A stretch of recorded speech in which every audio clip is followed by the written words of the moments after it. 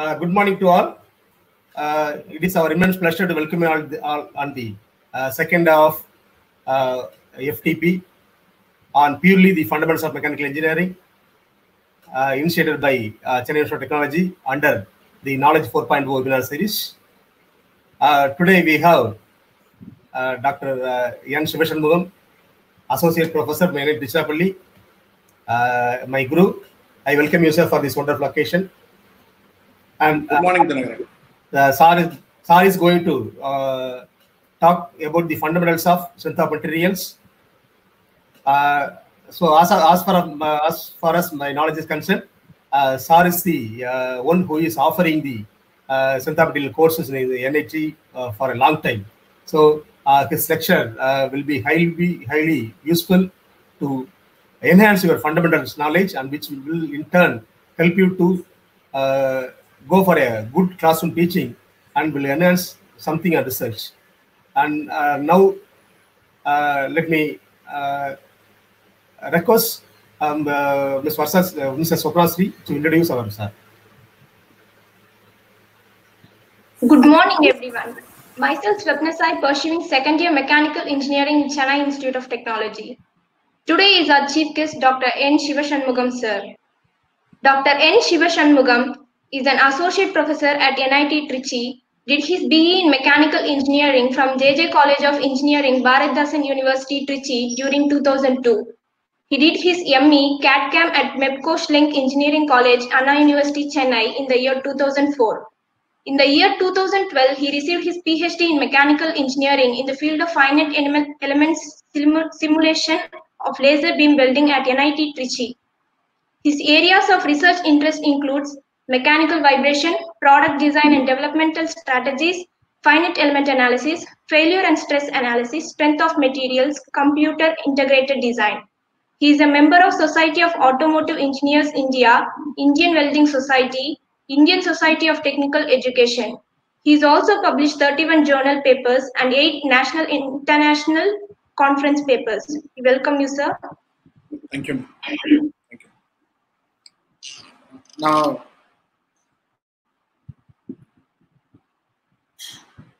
thank you for the nice introduction. But however, I want to update one thing. Sir has published more than 120 international journals. You have not updated that.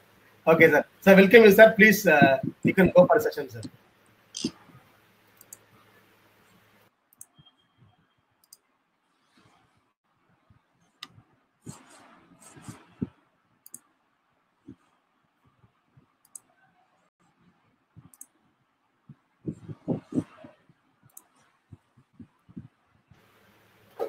Very good morning, friends.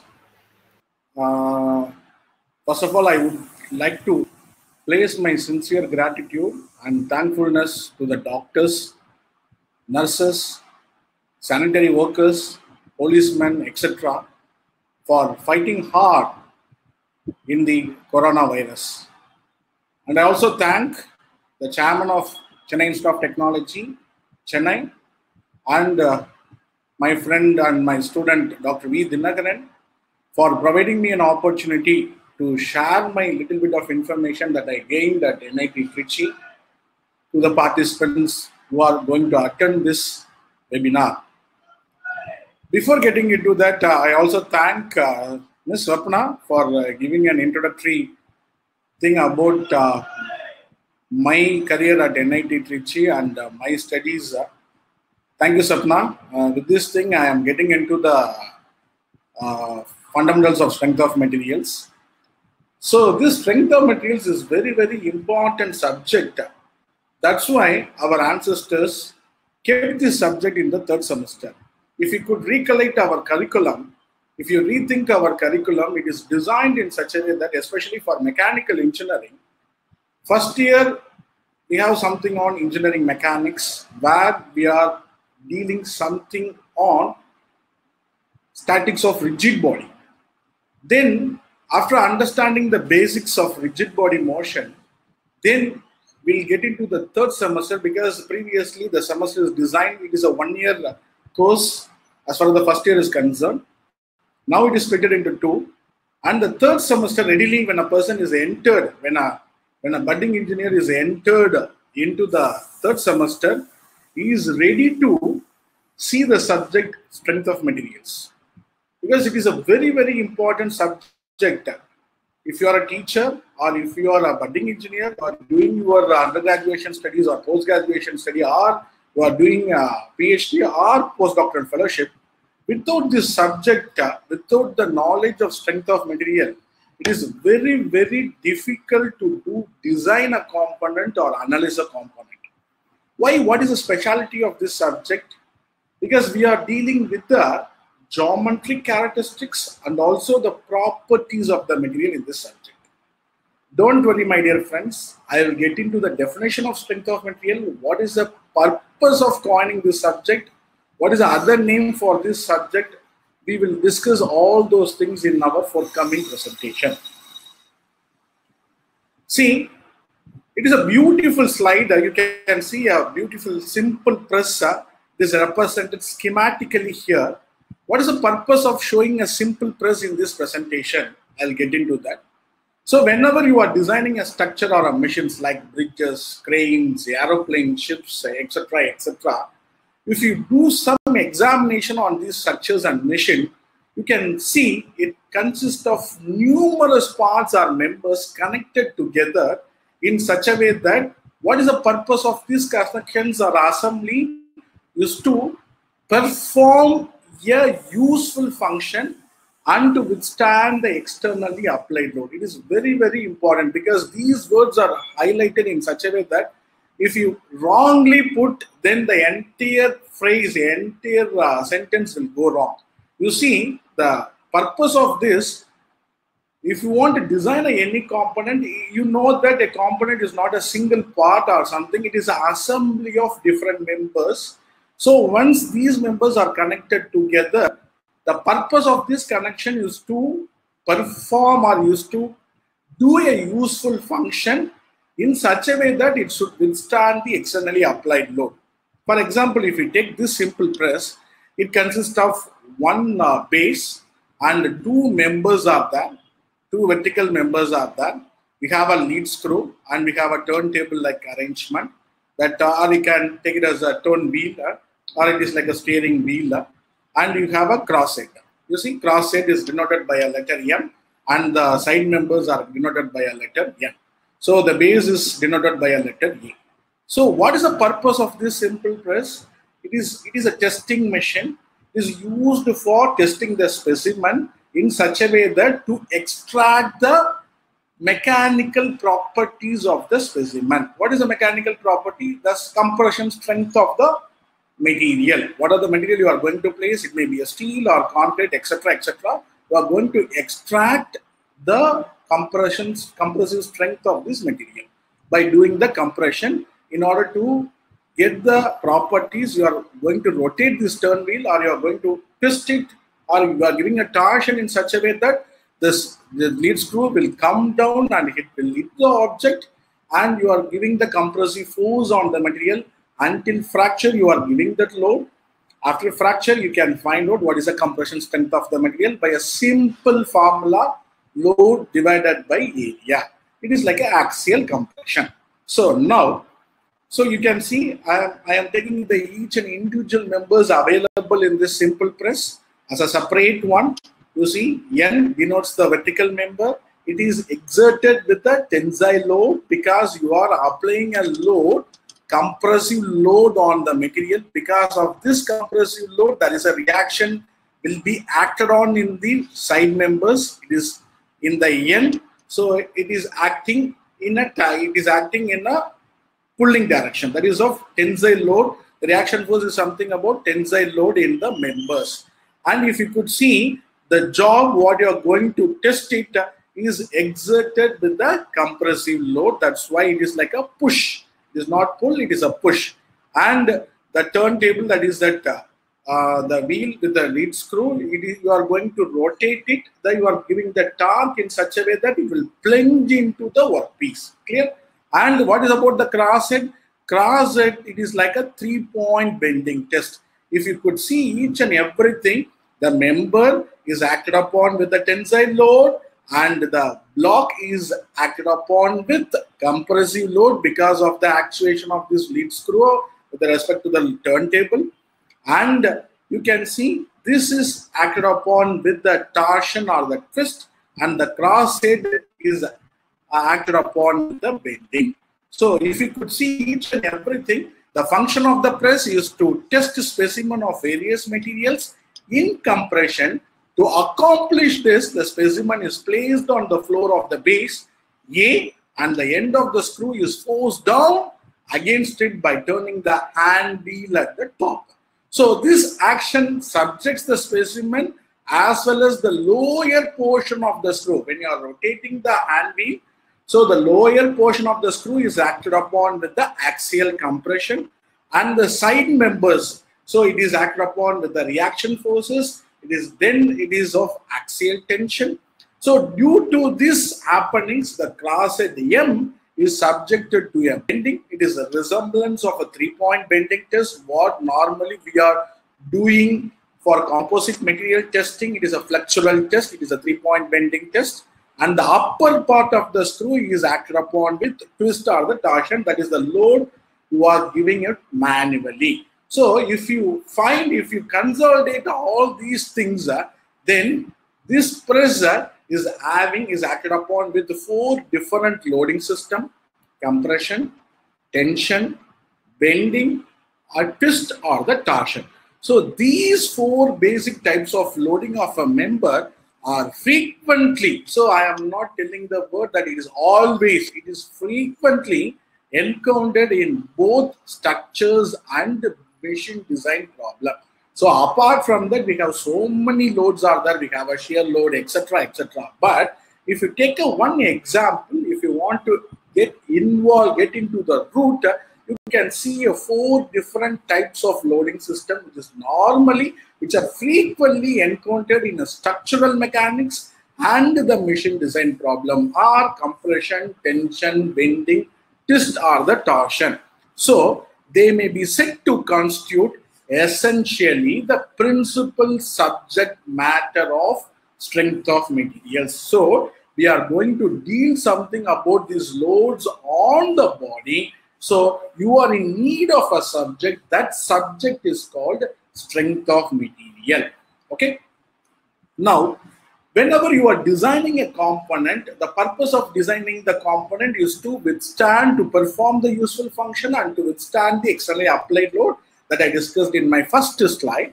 And once you are designing the component, you have to analyze this before getting into the manufacturing. See, otherwise you are unnecessarily wasting your material, money, manpower, etc., etc.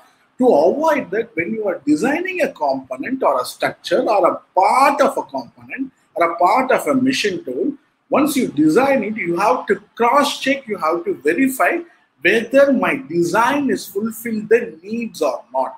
So for that, you have to analyze the component. Like nowadays, olden days, we are not having any finite element packages or finite difference packages. But nowadays, with the advent of science and technology, we have so many packages. Whatever may be the design you are doing, you can do the analysis and you can find out what will be the output with my design, whether my desired output is fulfilled or not by doing the analysis. But in olden days, we have only empirical relationship or the analytical equations to analyze the designed component.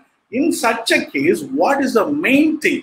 Once you design a component, you have to ask two different questions to the designed component. What about the 2 questions? It is very, very important, my dear friends. Please look into it. So the preamble will give an insight about the strength of materials. Why do you feel the subject strength of material is an important one, especially for mechanical engineer? But strength of material is not only the property of the mechanical engineer, as I discussed in the second slide, it is also the property of a civil engineer. But whenever you are designing a component or a machine tool, this subject plays a predominant role. Okay. So when you design a component, you have to ask the design, what is the 2 questions you have to raise in such a way that to fulfill the need? Is the structure, is the design structure strong enough to withstand the loads applied to it? So in the preamble, I have discussed to perform the useful function and to withstand the externally applied load. So you have to ask the first question you have to rise towards your design. Is the structure strong enough to withstand the loads applied to it? First question. Second question, whether it is stiff. If it is stiff enough to avoid excessive deformation and deflection. If you are talking something about the stiffness, you are talking about the rigidity of the material. Then the rigidity means you are talking about that E and I. What is that E? E is something about the Young's modulus of the material. That is a mechanical property of the material, and I is the moment of inertia. So you may rethink in the olden days, or you can come across this one. Hollow shaft is stronger than the solid shaft. Why? Because the stiffness of the hollow shaft is higher compared to that of the solid shaft, because the material you are not putting at the centroid or the center of gravity. You are not allowing the put more material towards the centroid or the center of gravity of the job or the object. So in the hollow shaft, the stiffness is very high. That's why the rigidity of the material is very high. So it is stronger than that of the solid shaft. So you have to think that the geometric characteristics. So once you understand the geometric characteristics, you can easily design the component. First one, the geometric characteristics. Then what is the material you are going to adapt for designing the component, whether it is strong enough, whether it will withstand the externally applied load. That is another very, very important thing, my dear friends. So when you design a component, you have to ask two questions. First, to withstand the externally applied load, or whether it is stiff enough to avoid the excessive deformation. So once you raise these questions, based on the answer, you can analyze it. If it is going wrong, if the design is not proper, then rethink it and redesign the component. That is the main idea behind this subject. Okay. In statics, what is that? When you are doing something about on engineering mechanics, in statics, the members of structure were treated as rigid body. So if you are in the first year, you can see only the engineering mechanics problem. You are talking only the rigid body. But you, my dear friends, not even a single body in this world considered as a rigid body. All the bodies that we are considering in this real world application is a deformable body. But actually, all materials are deformable, and this property will henceforth be taken into account. That's why you are migrating from engineering mechanics to the strength of material. Thus, so this is the right time I can define, thus strength of materials may be regarded as the statics of deformable or elastic bodies. So these are all the things will define about the subject of strength of material. So what we are going to deal, we are dealing only with statics of deformable body. It is not a rigid body. If it is rigid body, we are talking only with respect to the engineering mechanics, but we are talking about that we are going to work something on the deformable body. That is why it is called statics of deformable or elastic bodies. Okay, my dear friends. Then when you ask two different questions, you have to get the answer for that question. What about the answer? A beautiful word I have mentioned here. Both the strength and the stiffness of a structure are function of its size and shape. So I repeat, both the strength and stiffness of a structural member are function of its size and shape. If it is size and shape, then it is relevant, then it is related to the geometrical shape of the thing, geometrical characteristics of the body, size and shape, and also of certain physical properties of the material. Not only the physical property, it is generally property of the material from which it is made. Sir, if you want to develop a strengthy component, then instead of solid shaft, go with the hollow shaft. For all the cases you are going for a hollow shaft, no. If the shaft is exerted with the bending, then you have to go only on solid shaft. Then hollow shaft is not supposed to work in that cases. So based on the situations, based on the scenario, based on the conditions, you have to design the component. So the strength and the stiffness are the two important things, plays a predominant role in designing the component. What is the strength and what is the stiffness? Strength and stiffness are related with the geometrical characteristics and the physical properties of the material or the mechanical properties of the material. Stiffness means you know something about load divided by the deflection. So for the given load, what is the deformation of that So it depends upon the stiffness. For example, if you take a UTM, if it is not properly stiffened, members are available on the vertical, are not available. If the stiffness is not properly maintained in the UTM, with the help of reaction force, the failure will not happen to the specimen, failure will happen to the vertical rods that we discussed in the first slide. That N is the member which is hanging vertically. It should be very stiff, otherwise the failure will happen. The failure will happen not on the specimen, the failure will happen on the side vertical bars. So whenever you are designing the component, you have to ask two things, whether it is strength and stiffness. Strength and stiffness are related to the geometrical characteristics and the physical properties of the material. So these physical properties of material are largely determined from the experimental studies of their behavior in a testing mission. You can see, my dear friends, every day you are developing a newer materials. You see, it may be a functionally graded materials or a composite materials. Sir, I have developed a new composite materials. I am going for a patent. Sir, why, sir? Sir, it is having a very high stiffness. Strength is also on par with the metals. So then you can use the testing machines for finding out the basic mechanical or the physical properties of the material. Physical properties is oriented with different things with respect to the density, specific weight, thermal conductivity, electrical conductivity, etc. But whereas we are going for the toughness of the material, fatigue strength of the material, creep strength of the material, and the tensile strength of the material and compressive strength of the material, these are related to the mechanical properties of the material. My dear friends, now I want to ask two different questions, my dear friends. What is the first question? So please rethink, is there any difference between strength and stress of a material? Because you are well known about that stress, stress is nothing but the load divided by the area. And for both these things, we are using the same units. For example, if you are using a SI, it is of Newton per mm square or kilonewton per mm square. Or in some books, they refer to kilogram per centimeter square or kgf per centimeter square. And if you take the ultimate tensile strength, is something about in terms of megapascal or in terms of gigapascal. My dear friends, please rethink, these two words are giving the same meaning or different meaning. My second question, sir, we are discussing about the experimental studies. What is the experimental studies? You want to find out the physical properties and also the mechanical properties of the newer material that you are developed in the laboratory, that you are developed in your mission design lab, or you are developed in your mechanical testing laboratory. What is the purpose? Sir, is there any difference between experimentation and testing? These two different things are very, very important to understand the basics. Because what is the subject we are dealing is that strength of materials fundamentals. And this entire webinar is working towards that, enriching the ideas on fundamentals of mechanical engineering. See, my dear friends, I repeat my question. First question, difference between strength and stress of a material. Second one, experimentation and testing. First, I'll reveal the answer for my first question. What is a strength? Sir, strength is the property of the material. Even though you are using the same notations or same units, megapascal, Newton per mm square or kilonewton per mm square or kilogram per centimeter square, whatever may be the thing, but strength is the property of the material. So normally you will not ask what is the ultimate tensile stress of a milestone. No, we use only that word.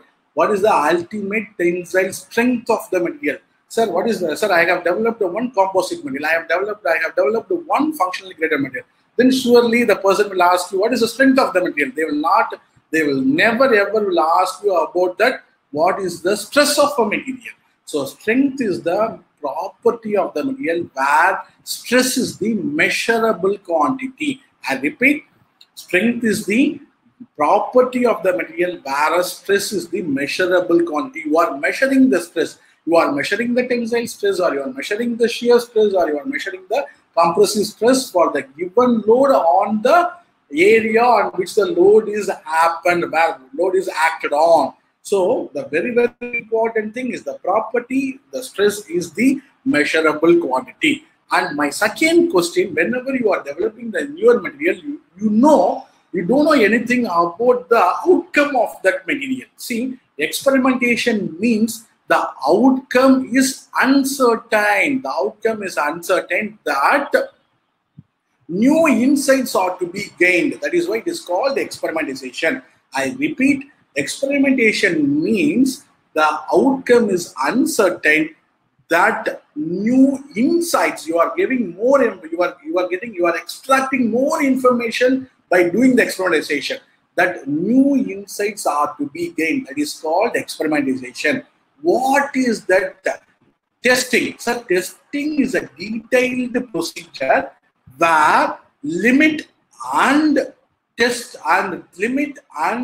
results are clear. You know, if you have a mild steel rod, you know the strength of the rod. You know how to do the testing. We have to load the thing between the grips. You have to apply the inaxial load. After a fracture, you have to stop the thing and you have to calculate the Young's modulus of the material, or you want to find out the ultimate tensile strength of the material. Because this procedure is well developed, procedure is well clearly developed, and you have to follow the procedure, and you know the limit. So what is the limit? You know the capability of the machine. This machine will apply load up to 100 kilonewtons or 10 tons or 5 tons. That is the limit. And you know the Young's modulus of the material is equal to 2 into 10 power 5 meter per mm square. So what is the testing? Testing is that you are going with the defined procedure. You are following the defined procedure where your limits and results are clear. But in experimentation, this is not possible. The outcome is uncertain. First experiment, it may go wrong. But second experiment, it will give a fruitful results to you. That is the main thing. Strength is the property, stress is the measurable quantity. Second question, experimentation is the new insights you are going to develop, you are going to gain when you are doing the experimentation. But testing, where your limits and results are clear, you are following the defined procedure. Clear? Next one. So this is the right time I can give what is the aim of coining this subject, strength of material. With these all the base informations, base fundamentals, I can readily to give what is the aim of coining this subject. The study of strength of material is aimed at predicting just how these geometric and physical properties of a structure will influence its behavior under service conditions. If you mismatch, if you use the different words, then the entire meaning will go wrong. Sir, I repeat, why the subject? What is the purpose of this subject? What is the aim of this subject? What is the objective of this subject? The study of strength of material is aimed at predicting just how these geometric characteristics, means size and shape of the object, and physical cum mechanical properties of the structure will influence. If you put a high strength material, it will not work for some purpose. If you put a hollow shaft for a bending area, then it will not withstand that bending load. So then you have to replace with a solid shaft. Will influence its behavior under service condition. You have to underline that word, under service condition, because if you put it stationary, there is no use at all. It should perform useful function. It should be ready in use. That is why we are using that word, will influence its behavior under service condition, my dear friends. Okay. See, so I have used that word statics. So there must be some continuity in my presentation. So now it's the right time for me to define what do you mean by statically indeterminate or statically determinate. It's very, very important, because when you are going for shear force and bending moment diagram, you are talking about the beam theory, and we are going for a torsion of the shaft. Then it is very, very important to understand the physics of this subject. What do you mean by statically indeterminate? So I want to thank the Wikipedia. From the Wikipedia, I extract this information. I want to acknowledge here from Wikipedia the information what I want to convey to you. In statics and structural mechanics problem, a structure is said to be statically indeterminate, means it is also called hyperstatic. When the static equilibrium equations, what do you mean by the static equilibrium equations? We have a translational equilibrium and rotational equilibrium. Force and moment equilibrium. So force equilibrium is also called translational equilibrium. Moment equilibrium is also called rotational equilibrium, are insufficient for determining the internal forces and reaction on that structure. Sir, what is the purpose of this subject, sir? Whenever you are applying the load on the body, you want to find out what about the reaction forces. What is the purpose of finding out the reaction forces? Whether the body is withstand to the externally applied load. If the reaction force is very high, then the failure will happen to the entire structure. To avoid that, you have to find out what is the internal forces and reaction forces exerted in the body when the load is applied externally. For that, what is the use? We are using the static equilibrium equations, that is a force equilibrium equations, as well as the force equations, that is of summation of F is equal to 0, vector sum, the vectorial sum of the forces acting on the body is equal to 0. And if we consider the force is equal to 0, then horizontal summation of horizontal forces is equal to 0. Summation of vector sum of vertical forces is equal to 0. The sum of the horizontal components of the forces equals 0, and V vector is equal to 0. The sum of vertical component of forces equals 0. See, if we take this simple free body diagram of a statically indeterminate beam, why it is called statically indeterminate beam? You see, the one end is hinged. It is represented by a notation A. It is represented by a notation A, and B is that acted upon with we have the roller at position B, and we have another roller at the position C. So, okay, when you are drawing the free body diagram for this statically indeterminate, why it is called statically indeterminate? So, if you take the reaction forces, we have VA that is a vertical at the junction A, VB at the vertical junction B, and C at the junction VC. And because it is a hinged support, if you put a roller, then HA will not come, because it is a hinged support. Horizontal reactions at that point A, HA, and vertical force F is acting on the statically indeterminate beam. Why it is statically indeterminate beam? See, if you take F is the known, because you are applying the load on the material or load on the beam, so F is known to you, and you know the length of the beam, you know the position of the supports. Clear? So A is hinged support, and B and C are the rollers. See, and when you're drawing the free body diagram, the reactions at the point A, B, C, as well as the horizontal reaction at A is also given in the picture. See, and what happened to the translational equilibrium? The summation vector sum of the forces acting on the body equals 0, both in the horizontal as well as in the vertical directions are 0. And the moment, the sum of moments about an arbitrary point of all forces equals 0. This is pertaining to the rotational equilibrium. So in the beam construction on the right, the 4 unknown reactions are there. You see, if we take this free body diagram, totally 4 unknown reactions. What are they? HA, VA, VB, VC. Okay, sir. VA, VB, VC, HA. The equilibrium equations, what is that? If we resolve it, summation of vertical is equal to 0, VA. So if you could say it is acting upward direction, VA, downward should be positive, downward should be negative, minus FV plus VB plus VC is equal to 0. According to that vertical forces, according to the point of summation of vertical sum of the forces, vectorial sum of forces, VA minus FV plus VB plus VC is equal to 0. Summation of H is equal to 0. That is that sum of the horizontal components is equal to 0. So automatically HA is equal to 0. And the summation of moments about an arbitrary point of all forces equals 0. If we take MA is equal to 0, then if we take with respect to the A, so FV, the force which is acting in the downward direction is of clockwise, FV into A minus it is of anti-clockwise, this is of clockwise, and this left hand side is of anti-clockwise direction. If we take the anti-clockwise, VB minus VB into A plus B minus VC, because we are resolving with respect to the point A. If we take with respect to the point A, FE into A minus of anti-clockwise direction minus VB into A plus B minus VC into A plus B plus C. See, we have 4 unknown coefficients, but we have only 3 base equations. We have 4 unknown, but the base equations we have only 3.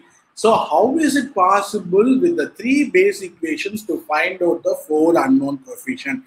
That is why this structure, this beam is called statically indeterminate beam.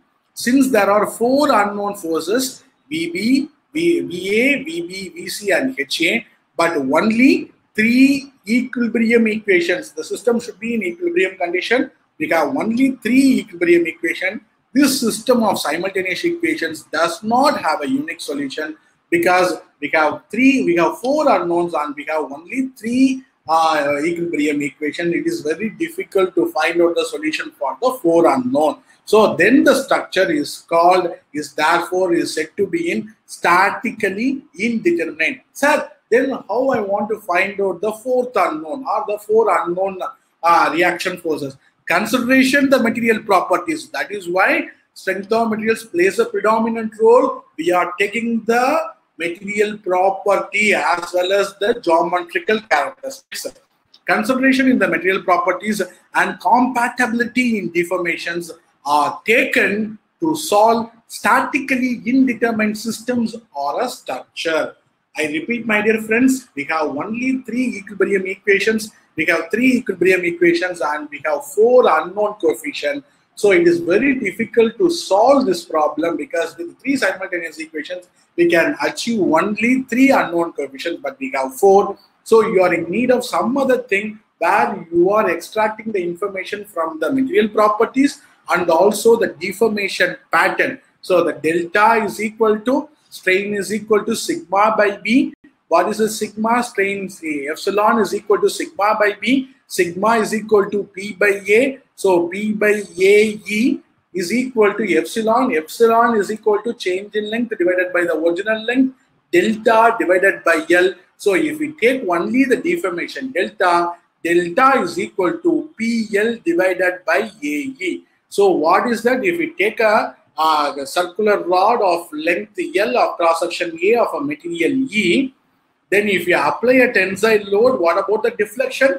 Deflection is equal to PL divided by AE. So with this deformation pattern, we are solving the unknown coefficients. We are finding the unknown coefficient here. That is why this beam is said to be statically indeterminate. How you are converting this statically indeterminate beam to the statically determined beam? Sir, if you replace a roller, if the support at B is removed, for example, you see, if the support B, there is no need of putting a roller at this junction. So you can remove the roller B. We have only the hinge support A and we have a roller at the end C. Then you are converting the statically indeterminate beam to a statically determined by suppressing the VB.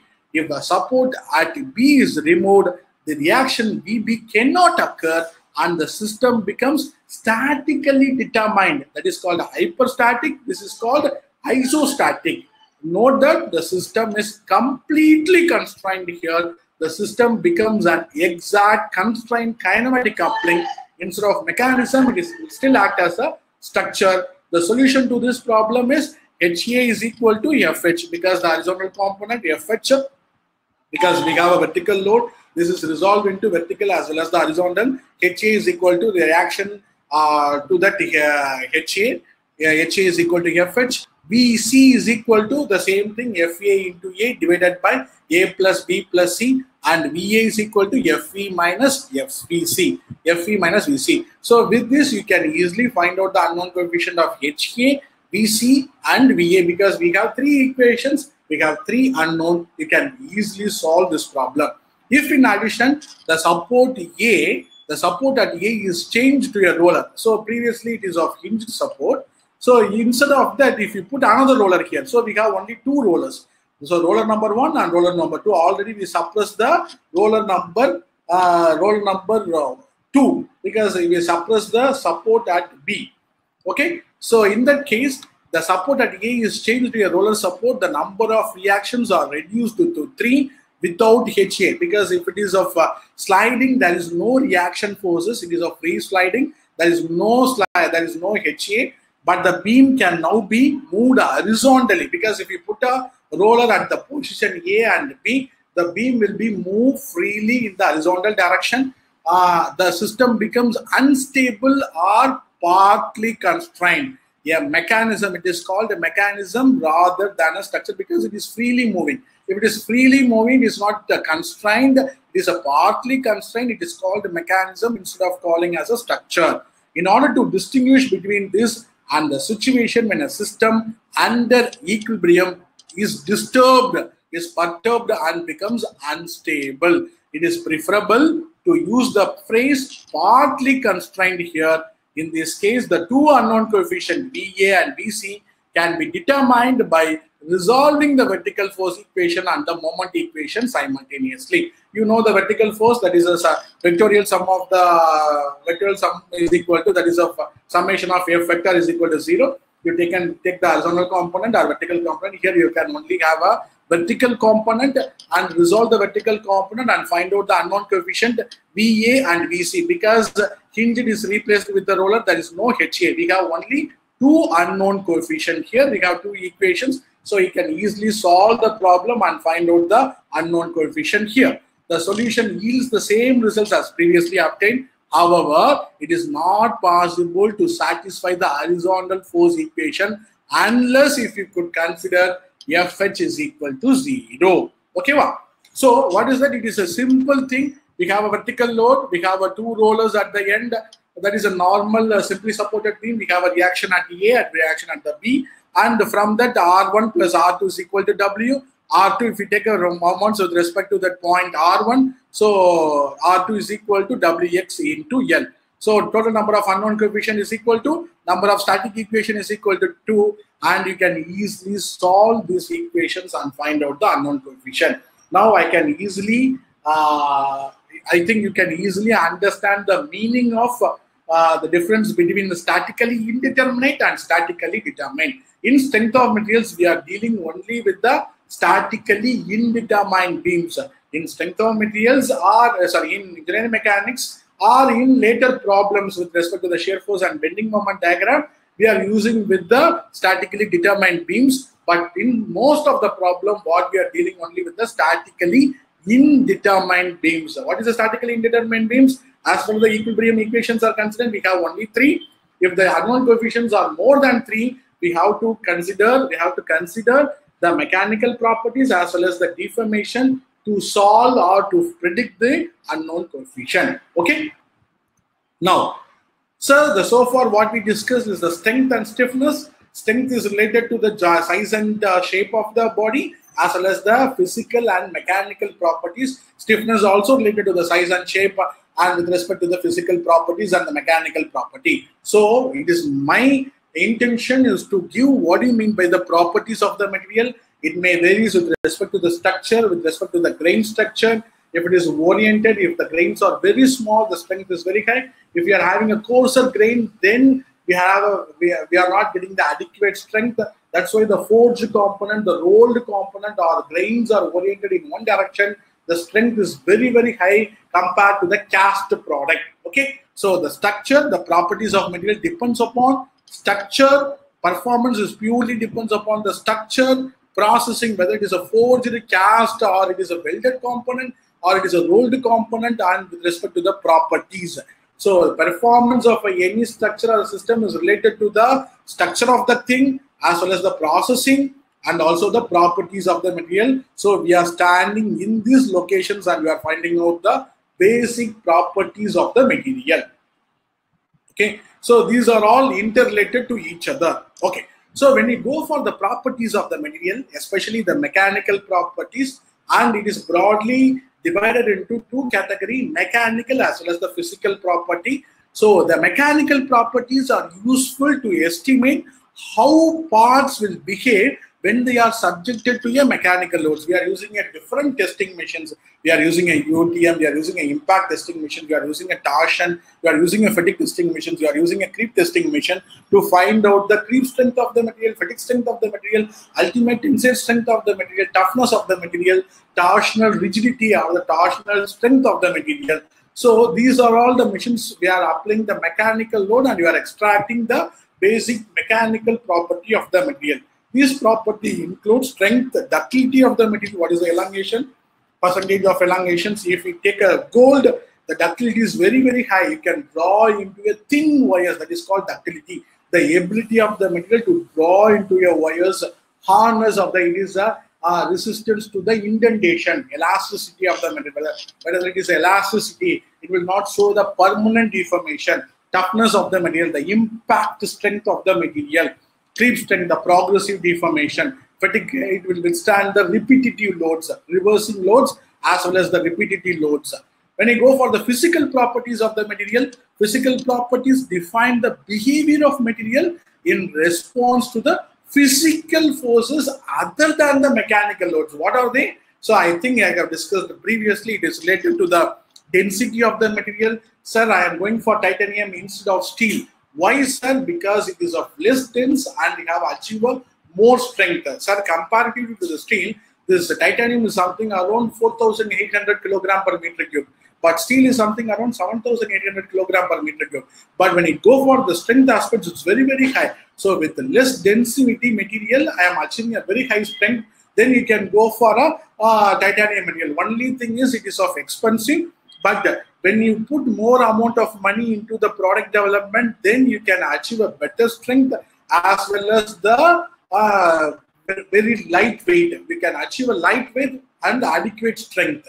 Okay, so density, specific heat, melting point, thermal expansion, conductivity, mechanical properties. Sir, why we are dealing all those things, sir? Sir, these two things you can teach the design engineer and also the manufacturing engineer, because whenever a design engineer is doing something, it should be understandable. It should be understandable by a manufacturing engineer. Then only he can produce the product in the shop floor.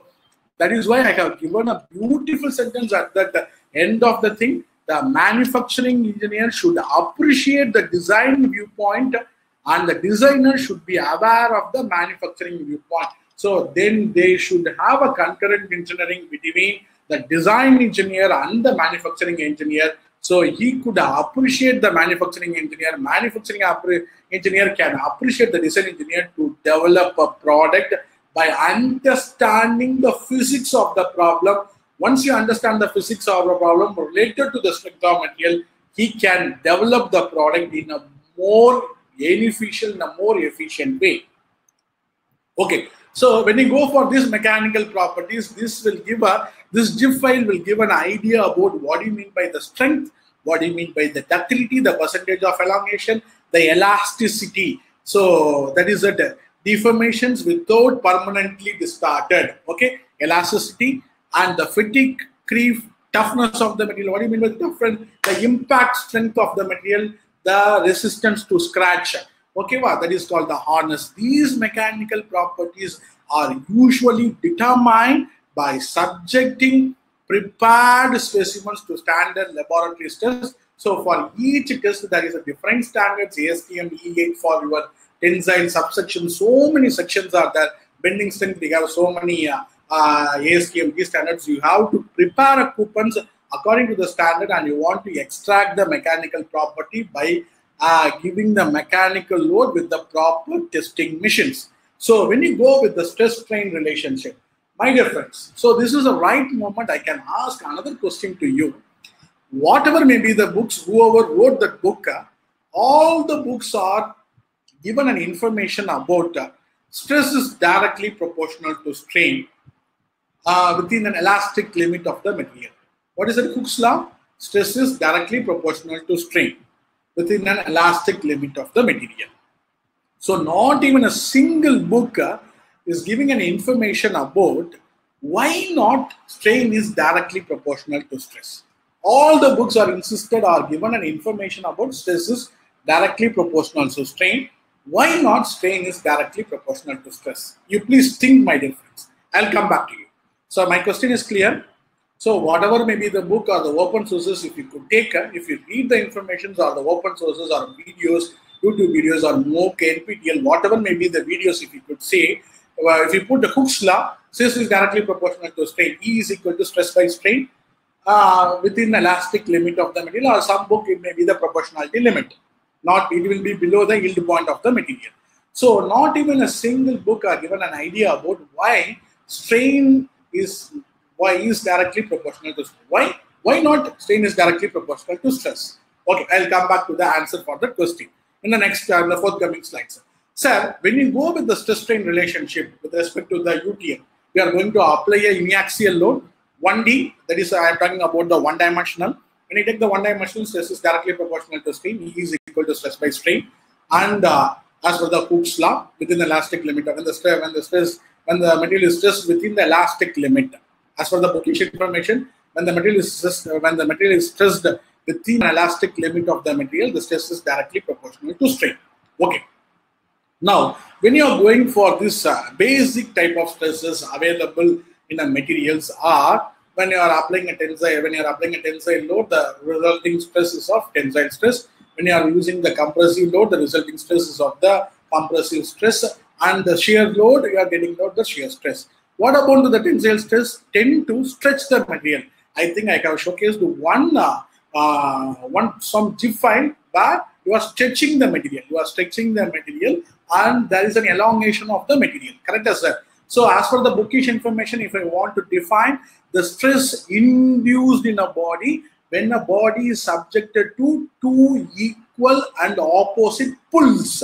If you are pulling the material, then the stress induced is called tensile stress. Okay. Because of this action, what will happen? There is an elongation of the material. So the change in length divided by the original length is called tensile strain. Change in length means there is an extension. That is the material is elongated. So if you take the change in length divided by the original length is equal to the tensile strain. I repeat, the stress induced in a body when the body is subjected to two equal and opposite pulls. So because of this action, there is an increase in the length of the rod. The change in length divided by the original length is called tensile strain. Please listen, my dear friends, my words. Stress induced in the body and strain produced by the body. So don't use the different words. Stress means it is induced in the body. That is called the induced stresses or the tensile stresses. And because of the stress, strain is produced by the body. That is called the strain. That is a tensile strain. Because of that elongation, tensile strain is happened in the body. Okay, well, stress induced and strain produced. See, when you go for the compressive stress, strain definition, the stress induced in the body when the body is subjected to equal and opposite push. If we push the body like what you have given in this schematic representation, compressional stress, because of that there is a contraction in the length of the body. There is a decrease in length of the body. The change in length divided by the original length is equal to the compressive strain. So only the thing is it is of pull and the compression strength is of the push. Pull and the push. So if you put P, push divided by A, area of the cross section. So stress is equal to P by A. It is of pull.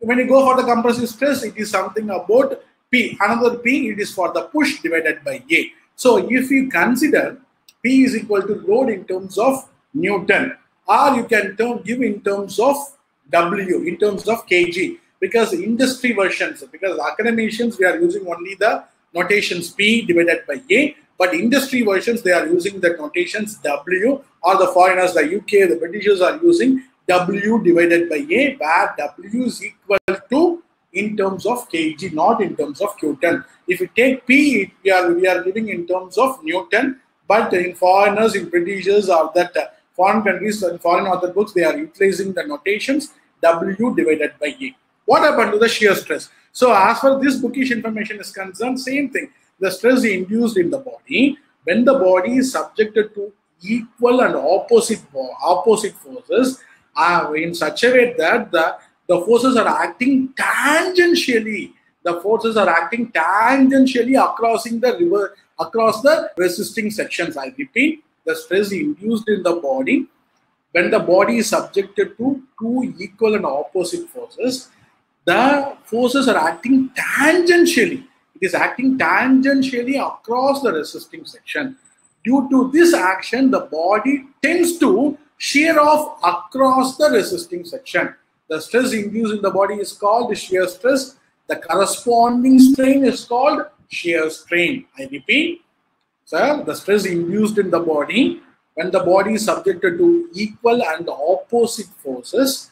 Due to this action, these forces are acting tangentially across the resisting section.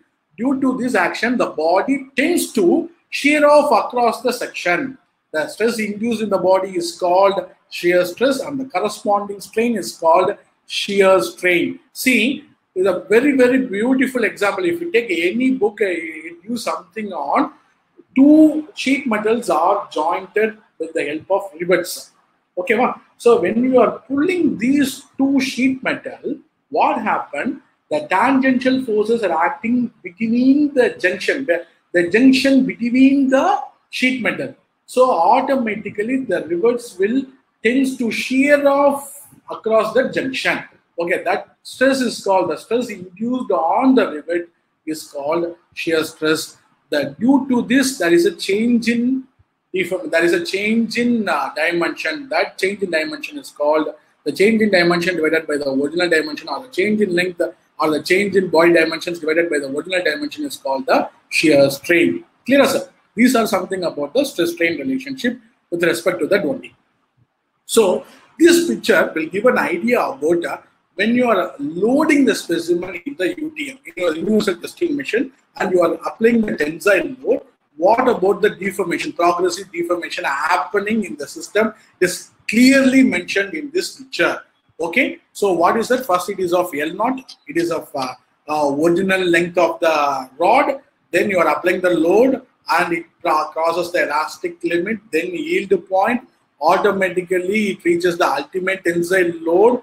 After it reaches the ultimate load, the localized neck formation, there is a formation of neck, there is a formation of neck in the specimen, and still if you are applying the load, the fraction will happen with respect to the specimen in the necking region. Clear? The final thing, so this is the final specimen LF. So what about the steps? Beginning of test, no load, uniform elongation and reduction of cross-sectional area, continued elongations, maximum load reach, that is at the ultimate tensile load or the ultimate compressive load. If you are compressing the material, it is called the maximum compressive load. If you are applying tensile, then it is of maximum tensile load reached.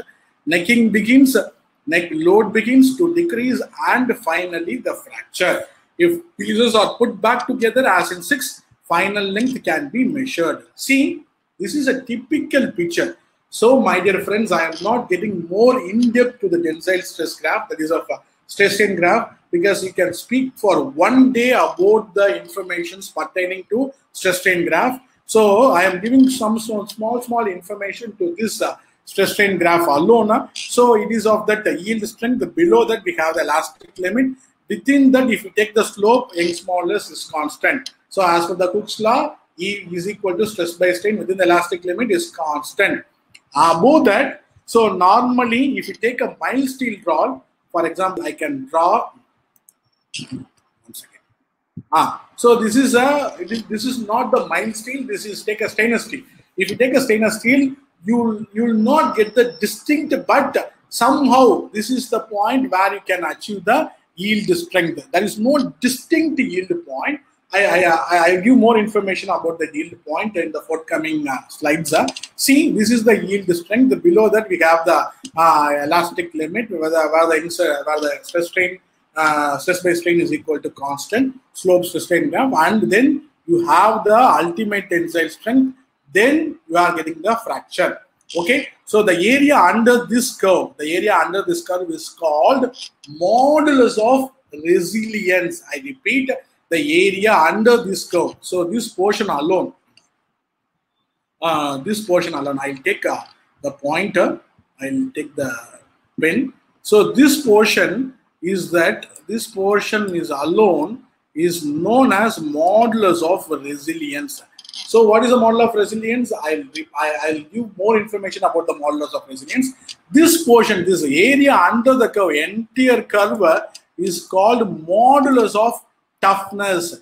These two things are related to the strain energy principle. Strain energy means it is equal to the work done. That is the second chapter in the strength of materials as far as the curriculum is concerned.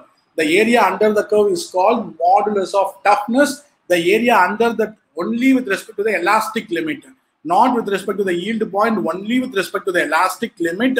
The area under the curve is called modulus of resilience. The entire thing is called the modulus of toughness. This portion alone, I am talking about this portion. This portion is called strain hardening. Why it is strain hardening? You are plastically deforming the material. You are not allowing the material to to elongate, you are not allowing the material to load beyond the ultimate load, but you are loading up to the ultimate load of the material. So you are deforming the material plastically. The effect that you are achieving because of plastically deforming the material is called stain hardening. Okay, after that, when you are further increasing the load, it leads to the fracture. This is called fracture stress. This portion is called the ultimate tensile stress of the material, and this is the yield stress of the material. This yield stress is also called yield strength. Ultimate tensile stress is also called the ultimate tensile strength of the material, and fracture stress is also called the fracture strength. Fracture stress you are measuring, that is called a measurable quantity. From that you are finding out the strength of the material, that is a property of the material. Clear, sir? Sir, during when I discussed this thing in my class, a person, I forgot the name of the student, he raised and he asked me about one question. That question made me, at that moment, it is very difficult to answer this question. I realized myself, I think, and I refreshed my fundamentals and I answered that question. I am sharing the information to you. Sir, why, if you draw a line here, for example, if I am drawing a line here, sir, for a single stress value, how we are getting a 2 strain? Clear? So I repeat the question, my dear friends. I am not disclosing the answer for the question what I raised previously. If I ask this question, my second question is, sir, if I am drawing a horizontal line with respect to the stress, for a single stress value, for example, if you take this is of 1200 megapascal. If you take a 1200 megapascal line, if you intersect with the stress strain curve of a mild steel rod, I am getting a 2 different strain. How is it possible? See, my dear friends, we are talking only with the engineering stress and strain. What is the difference between engineering stress and engineering strain? What is the difference between engineering stress and strain as well as the true stress and strain? Sir, engineering stress and strain, where we are taking the area of the cross section is uniform throughout the test. See, I repeat the answer. Sir, if we take the engineering stress strain curve, I am considering the area of the cross section is constant. For example, if you recollect in olden days of strength of materials laboratory, the technical assistant will gave one rod of diameter 10 mm. So what is the cross section? Pi by 4 d square. Pi by 4, 10 square is the cross section area you are considered for throughout your calculations. You are not changing anything. In such a cases, if you could see, the cross section area is constant, but what happens when you are loading the structure or when you are loading the load, once it reaches the ultimate load, it crossed, for example, the load pertaining to this stress value is around 100 kilonewton, 1000 Newton, or it is of 1 kN. So it crosses 1000 and reaches a maximum load of around 1500. For example, if you consider it is of 1500 or 1.5 kN, that is a maximal tensile load the material will withstand. After it reaches the 1500, it is once again coming down because the material is not having the tendency of absorbing the load. So whenever you are giving the load, the material will not absorb the load. Clear? So once again it is coming back to the 1000 position and it is crossing the 1000 and reaches to a minimum most value, maybe of 800 or 600, depends upon the material, depends upon the loading condition. Clear? Depends upon the strain rate. So the material will cross this 1000 Newton twice. Clear? Twice, because of we are considering only the uniform cross-sectional area of pi by 4 d square. We are crossing the loads twice. That's why when you are calculating the stress, we have one stress. For that you are getting a 2 deformation because necking starts. Once the necking starts, it leads to a fracture. So there is a change in the cross-sectional area, but that cross-sectional area we are not considered for the calculation. I repeat, my dear friends. So when you are reaching the ultimate load, it crosses 1000 Newton. But even though if you are giving the load, but the material is not having the tendency of absorbing the load, so it is declining the load. So once it is declining the load, it will not absorb the load. The load will drop from 1500 to 800 by crossing the 1000 Newton. So when you are calculating the thrust, So we have the load. Load is crossed twice. So 1000 divided by the cross-section area is also uniform throughout the calculation. Then for a single stress value, you are attaining a 2 strain. Clear as that? That is the answer for this question. If you could refer and you can get more information with respect to this question.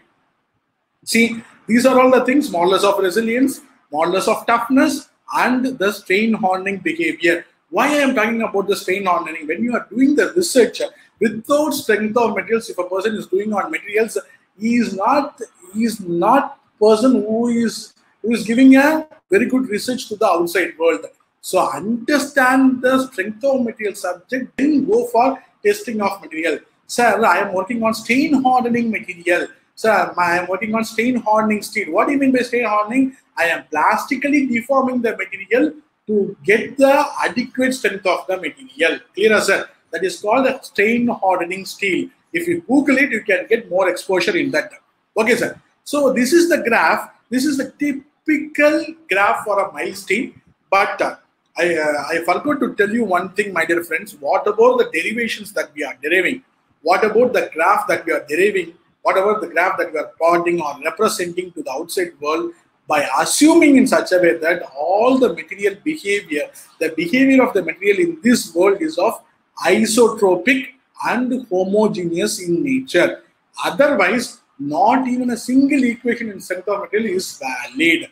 Please understand, my dear friends, assume in such a way that the material behavior is isotropic and homogeneous in nature. But my dear friends, when you do a research, when you do a tensile strength on a mild steel, you will not get this beautiful graph of upper yield point, lower yield point, and all those things. Okay, so this is only a theoretical graph. You can achieve the practical graph very close to the theoretical graph according to the machines that you are using, according to the strain that you are adapted for the testing. See, this is a typical graph plotted for mild steel rod.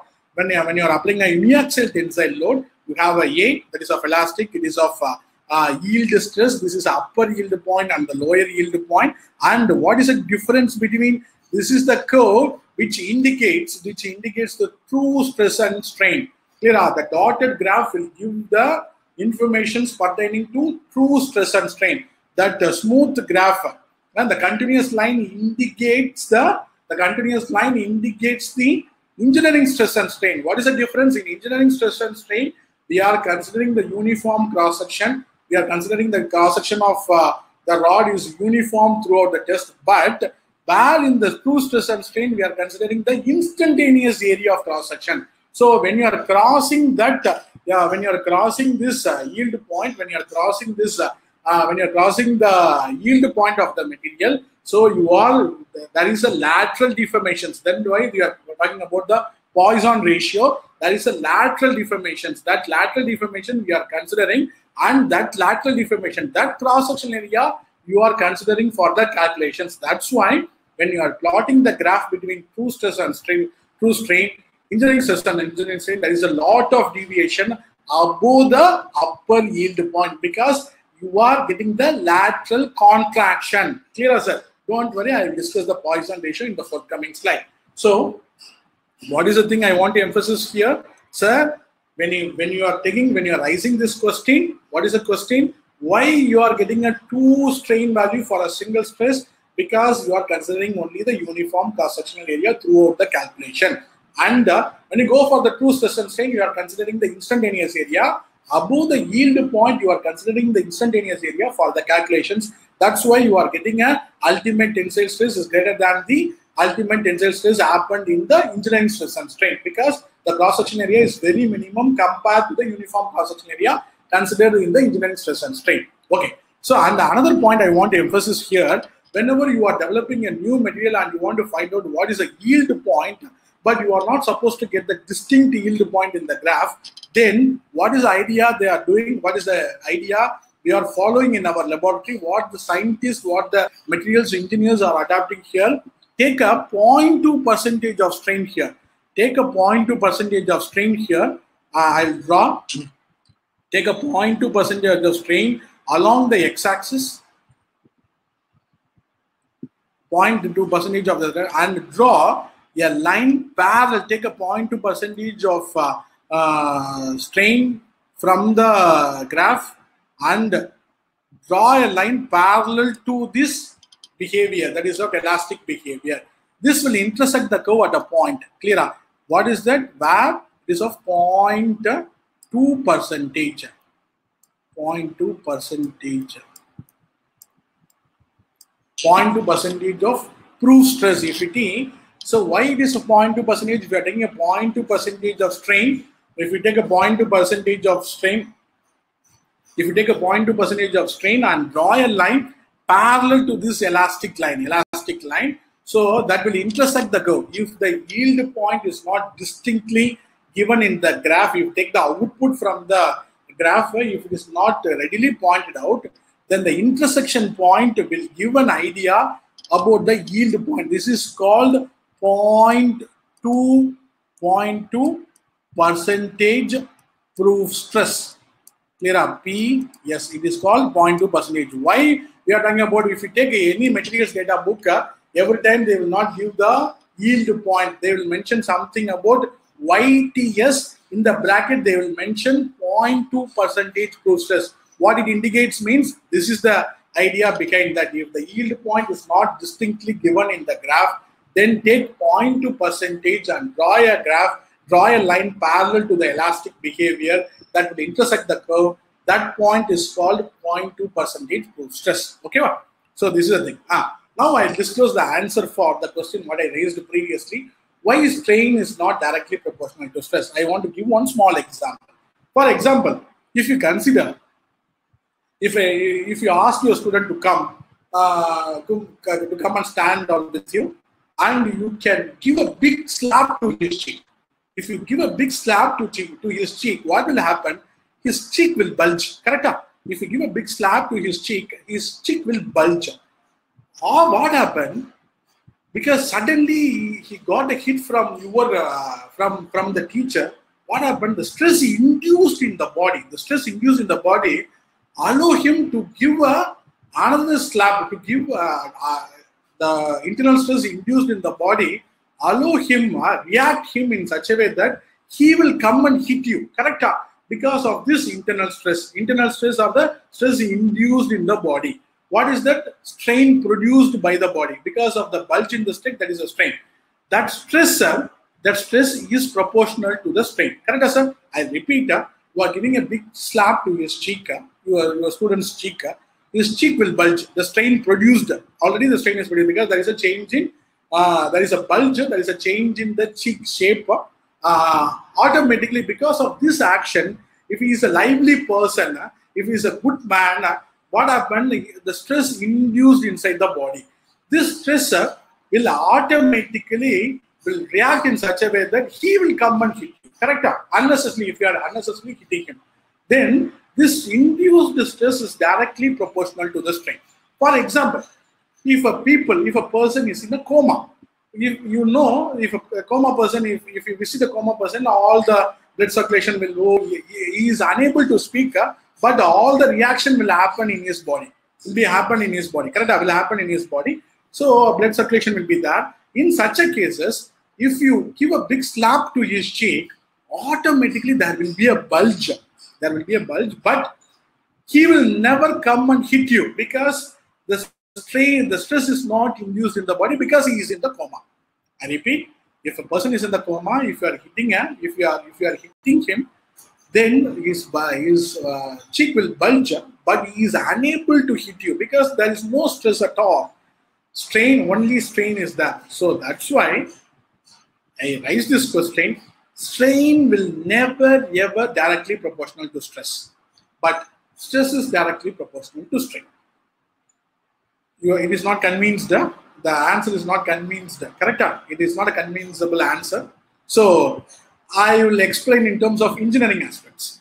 Sir, I think everyone, if you have something, if you have a Google or you just type thermal stresses, what happened? You know alpha. What do you mean by alpha? Alpha is something about the coefficient of thermal expansion.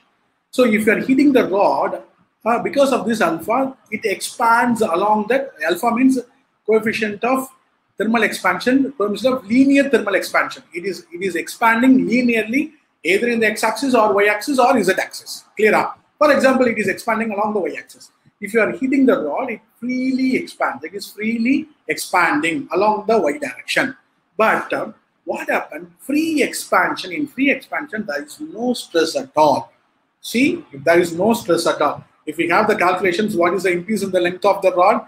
It is equal to alpha TL. If you could refer the book or if you refer the open sources, the expansion, the increase in length is equal to alpha TL. Alpha is the coefficient of thermal expansion. T is the rise in temperature or fall in temperature. L is the length of the rod.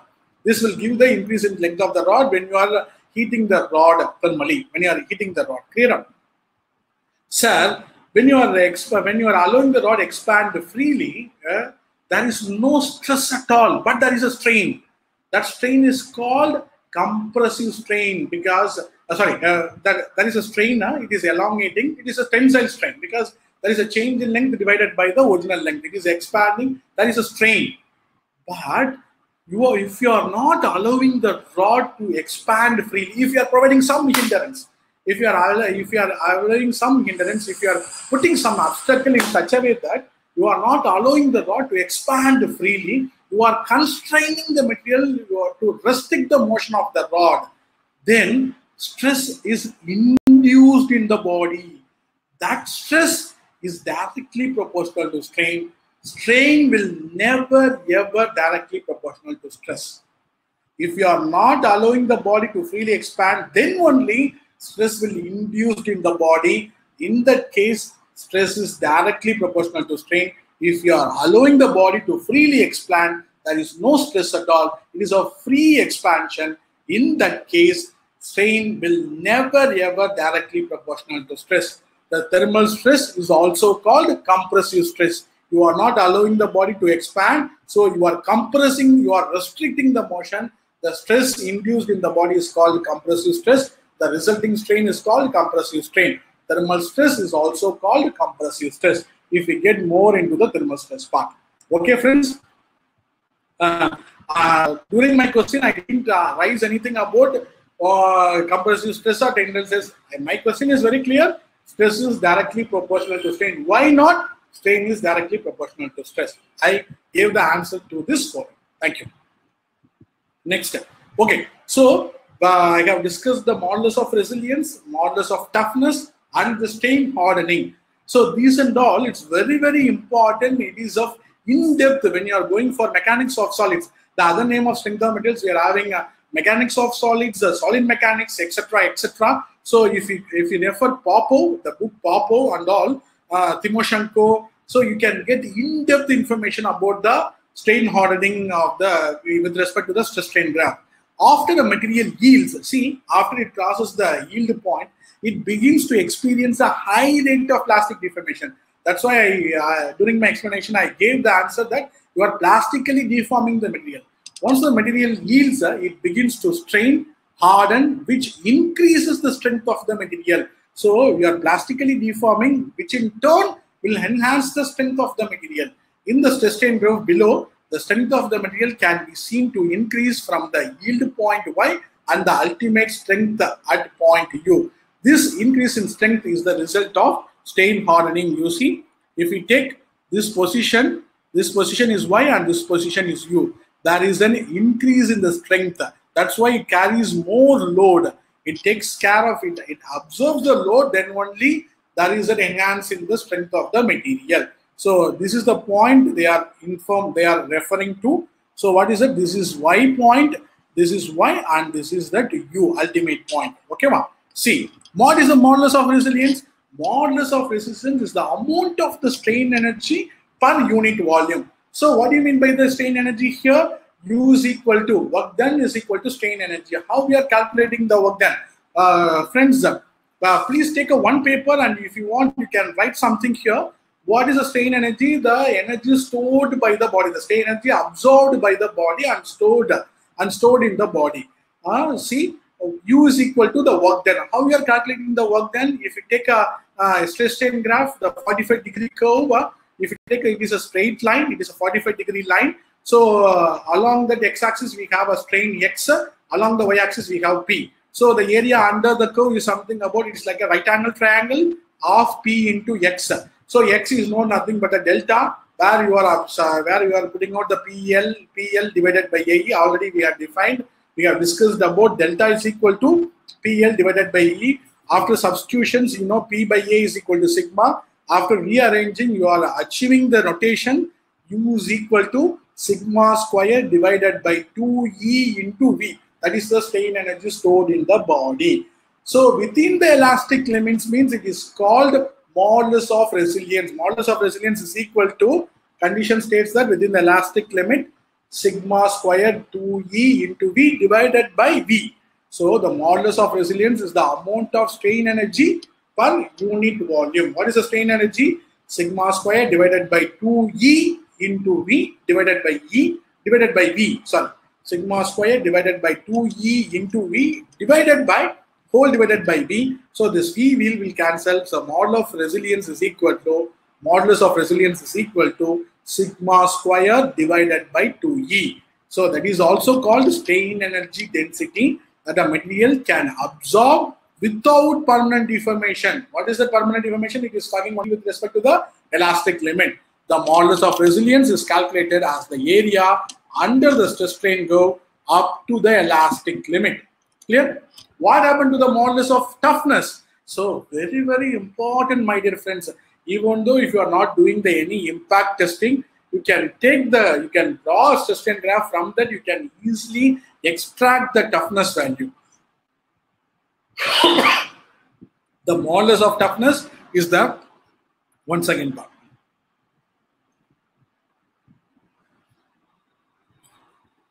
The modulus of toughness is the amount of strain energy per unit volume that the material can absorb just before it fractures.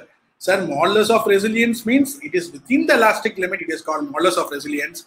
But modulus of toughness is just before the fracture. Okay, wow? That is why the area under the curve, the full area under the curve is of modulus of toughness. If you draw a line here, before fracture, it is called modulus of toughness. Before elastic limit, it is called modulus of resilience. Okay, strain energy per unit volume that the material can absorb just before it fractures. The modulus of toughness is calculated as the area under the sustained curve up to the fracture point. Okay, sir. After that, I am going to discuss a typical problem where you are not able to see in the normal books.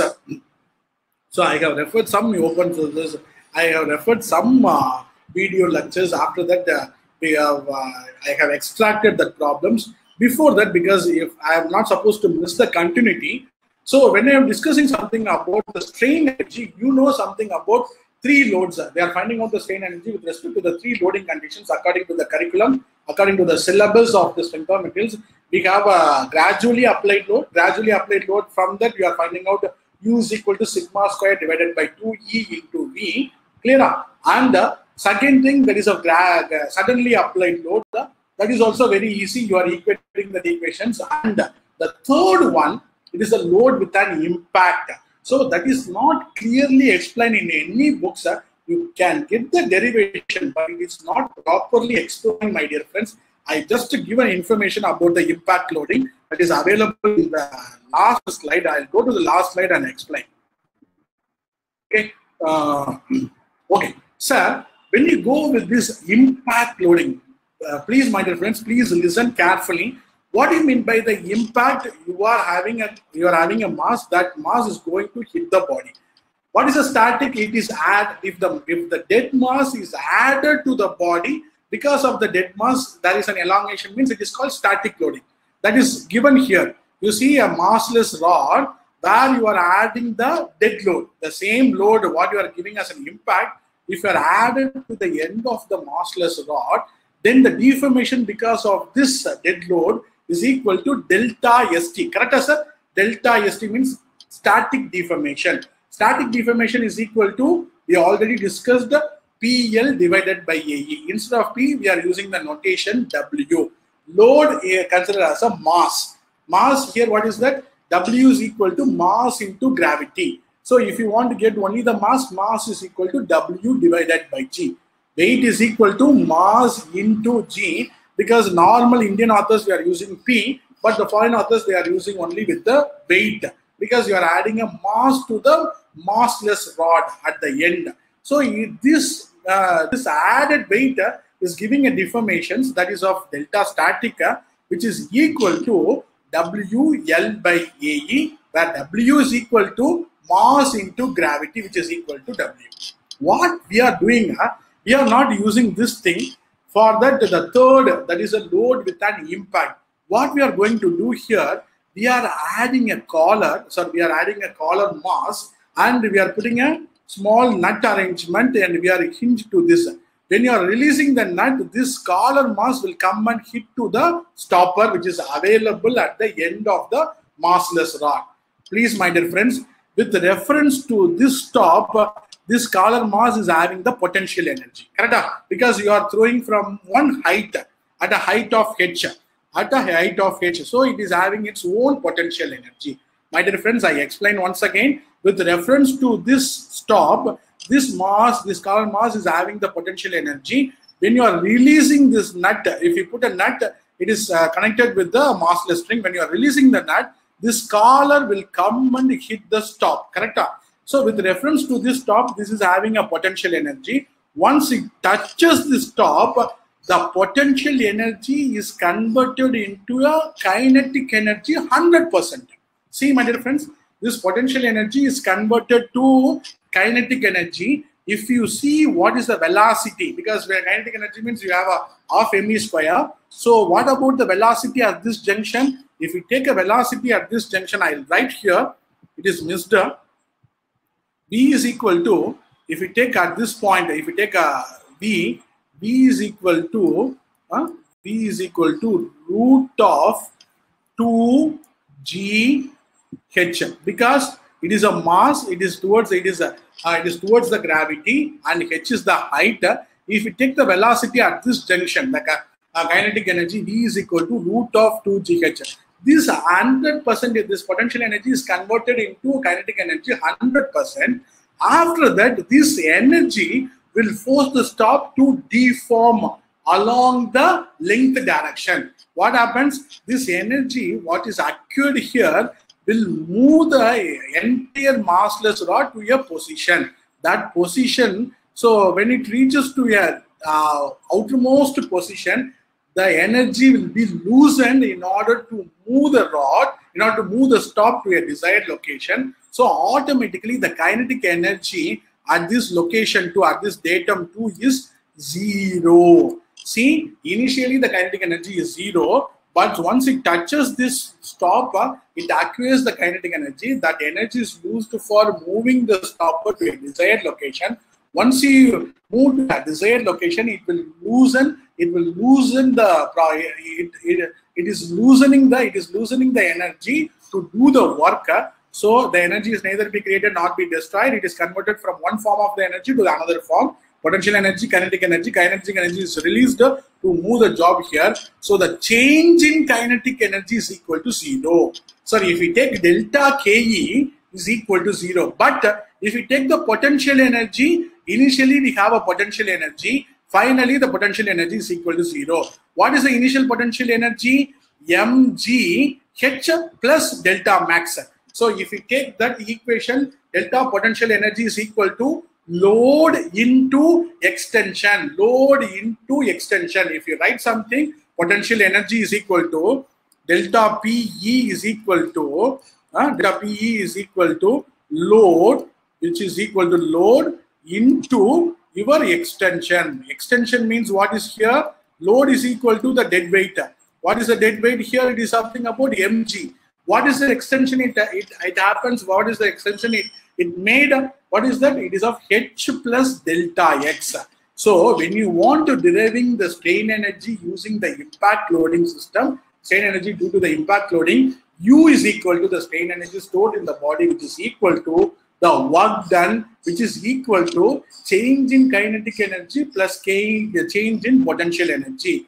But that is according to this method, according to the mechanism, according to the fundamentals of this impact loading is concerned, there is no change in potential energy, there is no change in kinetic energy, so it is crossed to 0. We have a delta PE. Delta PE is something about load into extension. What is the load here? W. W means it is of mg into h plus delta max, because the maximum stretch, the energy is going to lose to stretch the body to the maximum extent. What is the change in potential energy? Initially, we have a mg into h plus delta x. Finally, it achieves 0 value by stretching the body. And you know something about, already I have discussed, sigma square divided by 2E into volume. Sigma square divided by 2E, where we have derived this one, U is equal to 1 by 2. That is the area of the triangle of BH of into P into X. X, you are applying that PL divided by AE. P by A, you know something about sigma. So if you substitute all those things, you are getting out the strain energy basic equation, sigma square into volume divided by 2E. Okay, so if you equate these two equations and you are making in terms of the quadratic equations, finally you could achieve. What is that? Sigma static is something about, sigma static is equal to static stress. Static stress, it is of, this is a maximum stress. Because why it is maximum stress? Because maximum stretch, maximum deflections you can achieve because of the impact loading. So W by A is equal to sigma, W by A is equal to sigma static. So once you put all those things, you are getting out the final equations. So this is only a small manipulations. You convert this entire equation into a quadratic form. You know the quadratic equation is equal to minus b plus or minus root of b square minus 4ac divided by 2a. You take only the positive, remove the negative, take only the positive value and find out the equations. So once you find out the equations, you can substitute, and if you get the ratios, sigma maximum divided by the sigma st, which is equal to delta max by delta st. Okay, so delta max divided by delta st, we are getting out these equations. It is clearly explained in all the books. Only missing is that fundamentals. So please prepare your fundamentals when you are facing your students, because facing our students is a very, very difficult task. It's a challenging task because they are throwing so many questions to us in order to make us in something, make ourselves in a different, in a delicate situations. Okay, so to avoid that, please prepare yourselves. What is the fundamental behind that impact loading? If you refer any book, even a Popo or Timoshenko or Peter Johnson, whatever may be the book you are referring, this explanation pertaining to the change in kinetic energy, gain in potential energies is missing. That's why purposely I prepared this presentation to you. I am enriching your ideas in terms of fundamentals. Okay, so this is the equations you are obtained. The impact factor is something about greater than 1. So when you take a sigma max, it is greater than that of the sigma st. Okay, sigma static and sigma maximum. Okay, so we are so far what we discussed with respect to the one-dimensional. So we take a uniaxial tensile load, and you are finding out what is the deformation in the body. So with this, for this, I am preparing some typical problems, because when you want to get the when you want to capture your students' perceptions, when you want to showcase yourself in a different to the students, then you have to prepare this one. What is that? Prepare your problems in such a way that it should attack practically, because theoretical things it's okay, but if you attack practically, it will give some more meaningful results, and you can impart the knowledge of strength of materials in depth to the students. Okay, so I'll just discuss the problem. Dinagaran? Yes, sir. Yes, sir. Dinagaran, time Rika? Yes, sir. Please, you can go ahead, sir. Please, sir. Okay. How long will it go, sir? Another 20 minutes, I'll refresh and I'll wind up. Please, sir. Okay, I'll skip some 2 or 3 problems because I'll share the slide to you. Sure. You can give your slides to the participants. Okay? Fine, sir. Please, sir. Okay.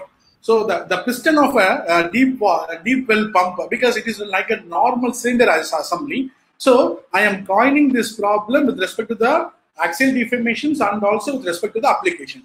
The piston of a deep well pump is operated by a vertical prismatic steel rod. This is a prismatic steel rod of length L, which is equal to 100 meter, attached to a crank. This is a crank at its upper end, as depicted in the figure. Determine the extreme values of. It is only a normal tensile stress prediction and the compressive stress calculations. But if you give this problem with the with the flavors. If you put some chocolate flavor and if you put a vanilla flavor, then they can easily take the problem in a more easy manner. Clear? So you have to correlate your problem with a practical example. Values of tensile and compressive stresses. If the resistance on the piston during the downward stroke, during the pushing, it is of 100 kg. During the upward stroke, during the pulling, it is of 1000 kg. So the cross-sectional area of the rod is of A, 2 square centimeter, and its density is 8000 kilogram per centimeter square per cubic meter. Okay, it is of kilogram per meter cube. Okay, sir, in this normal we have in the Bansal or in that Rajput or something in the Ramamridam, etc., they are purposely giving the word of density when you go with the fun of the book. Especially, I want to thank Timoshenko and Engg, because I extracted so many problems from Timoshenko and Engg and Biren Johnson, because that problem is practically oriented. See, if they are giving something in terms of density, so once there is a density in the problem, then we have to calculate, we have to find out the weight of the rod. So it is very, very important. Purposely, they have given out the new specific weight or the density of the rod. Then from the density, you have to find out what is the weight of the rod. You see, it is of kilogram per meter cube. If you multiply the meter cube, if you multiply the volume with the density, you can get the weight of the rod. Then weight of the rod plus resistance will give the load, actual load on the rod. Once you find out the actual load in the rod, you can find out the tensile stress and the compressive stress. Clear, sir?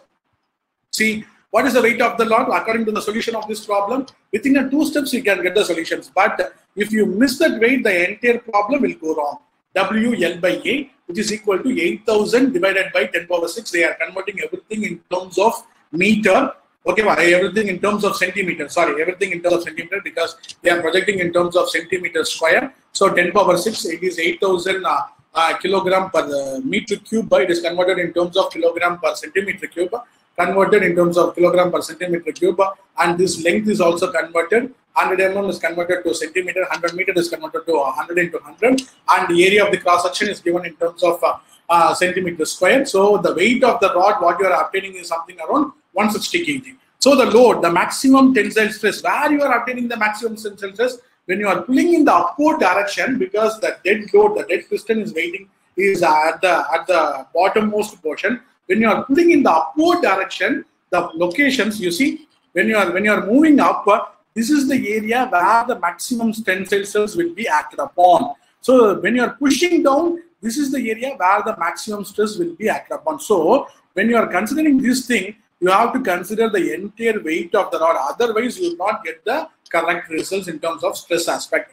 So the maximum tensile stress will be acted upon in this location, and maximum compressive stress during the downward stroke, the maximum compressive stress will be acted upon in this location. See, sigma x, that is the maximum load, which is equal to maximum tensile load, is equal to 160 plus 1000, because 160 is the resistance, is the weight of the rod, plus the resistance offered during the upward stroke is of 1000, which is equal to 1160 kg. And what about the maximum tensile stress? Load divided by the area. So normally P is replaced by the letter S here. So S divided by the thing area. And similarly, the greatest compressive stress will occur at the lower end of the rod during the downward stroke, because it at the bottom we are playing towards the away from the gravity. That's you are adding the resistance. But towards the gravity, there is weight is not a matter. It is like a massless rod or massless string. So they have taken only the resistance offered by the body, and this is of the resistance 100 divided by 2, which is equal to 50 kg per centimeter square. If you are working away from the gravity, then you have to take the weight of the rod. When you are working towards the gravity, there is no need of taking the G here.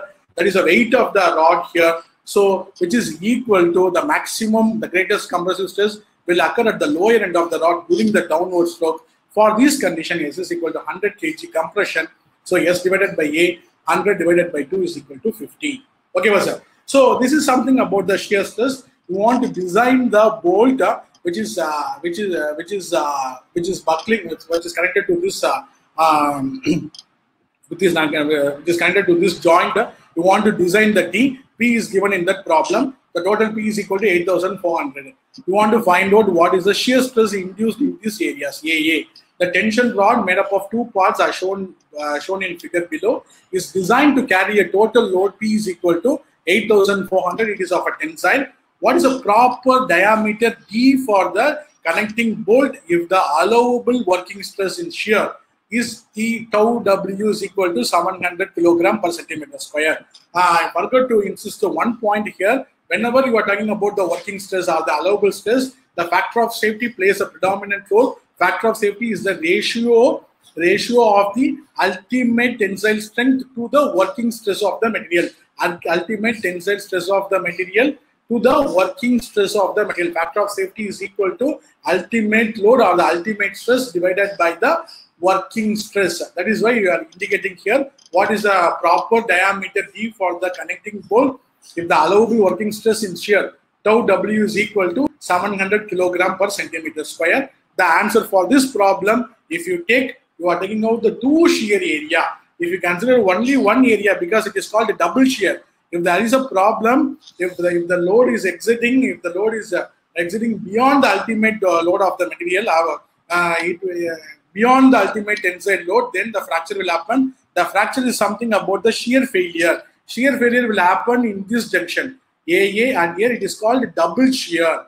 Okay, so you have to consider the 2 area and the area of the cross section. Assume that the bolt fits snugly in the holes through the prongs of the fork and that the clearance are small, so that bending action on the bolt will be minimized. See, if there is a gap between the fork and the what is that snugs. So if there is a gap, it leads to bending of the bolt. So what you assumed here, assume that the bolt fits snugly in the holes through the prongs of the fork and that the clearance are small, so that bending action on the bolt will be minimized.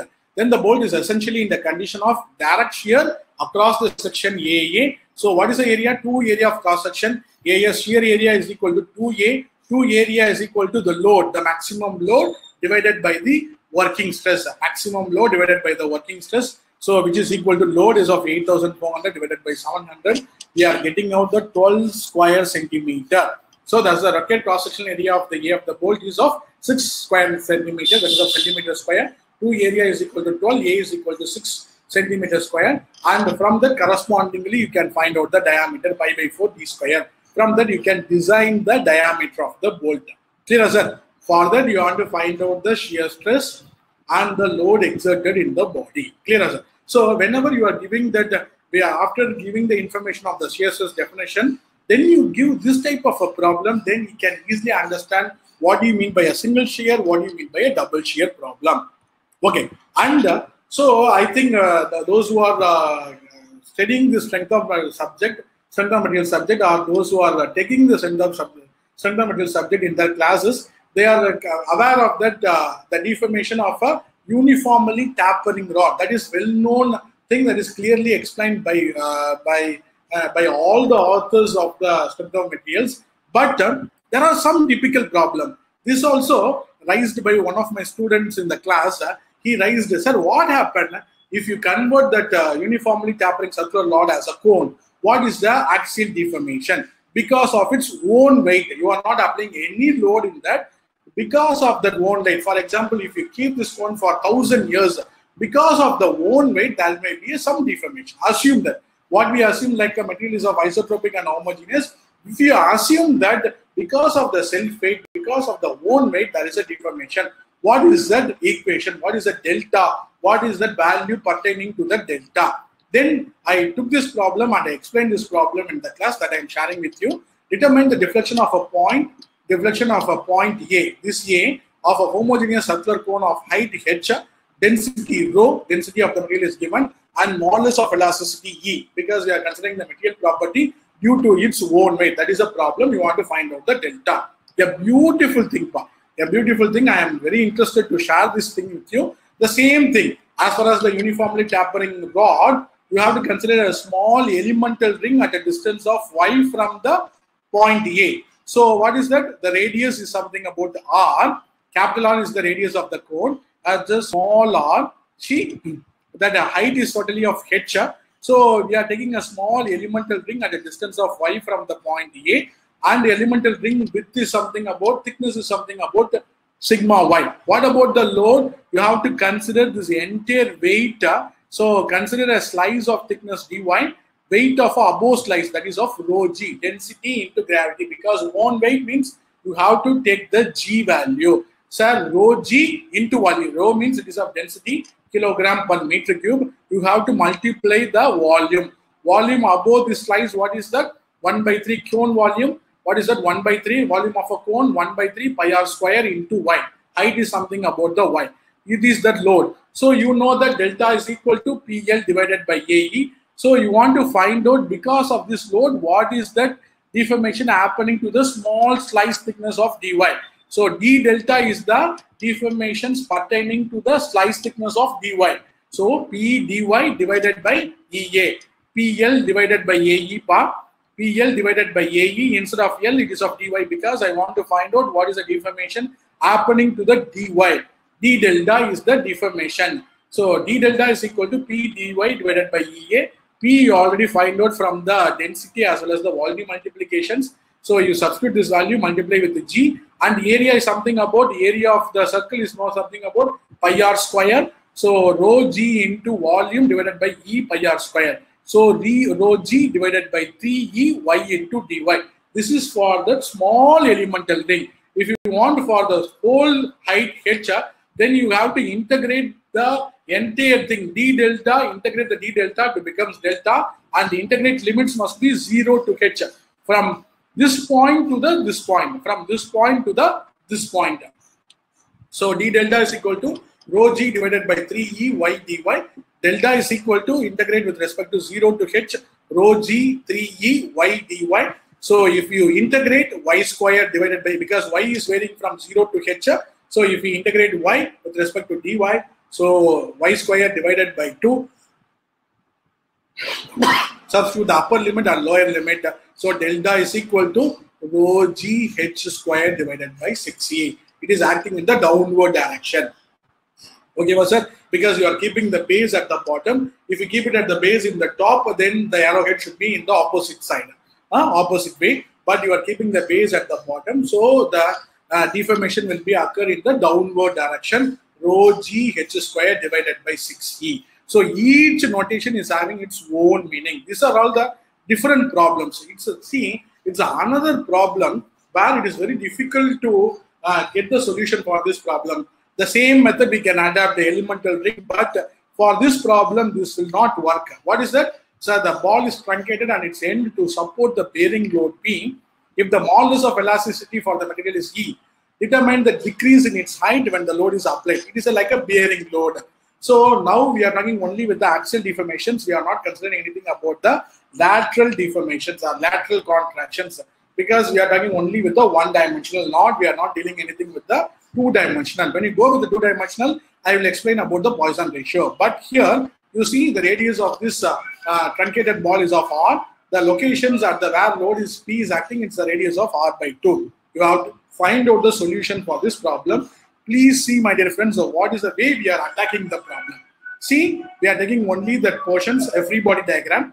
What is a free body diagram? You know something about the radius r. So it is something about the location of theta. You have to find out the theta here, and the theta varies from, how to find out the theta varies from the solution for this problem. You can take it as a r radius. It is converted into radial as well as the horizontal component.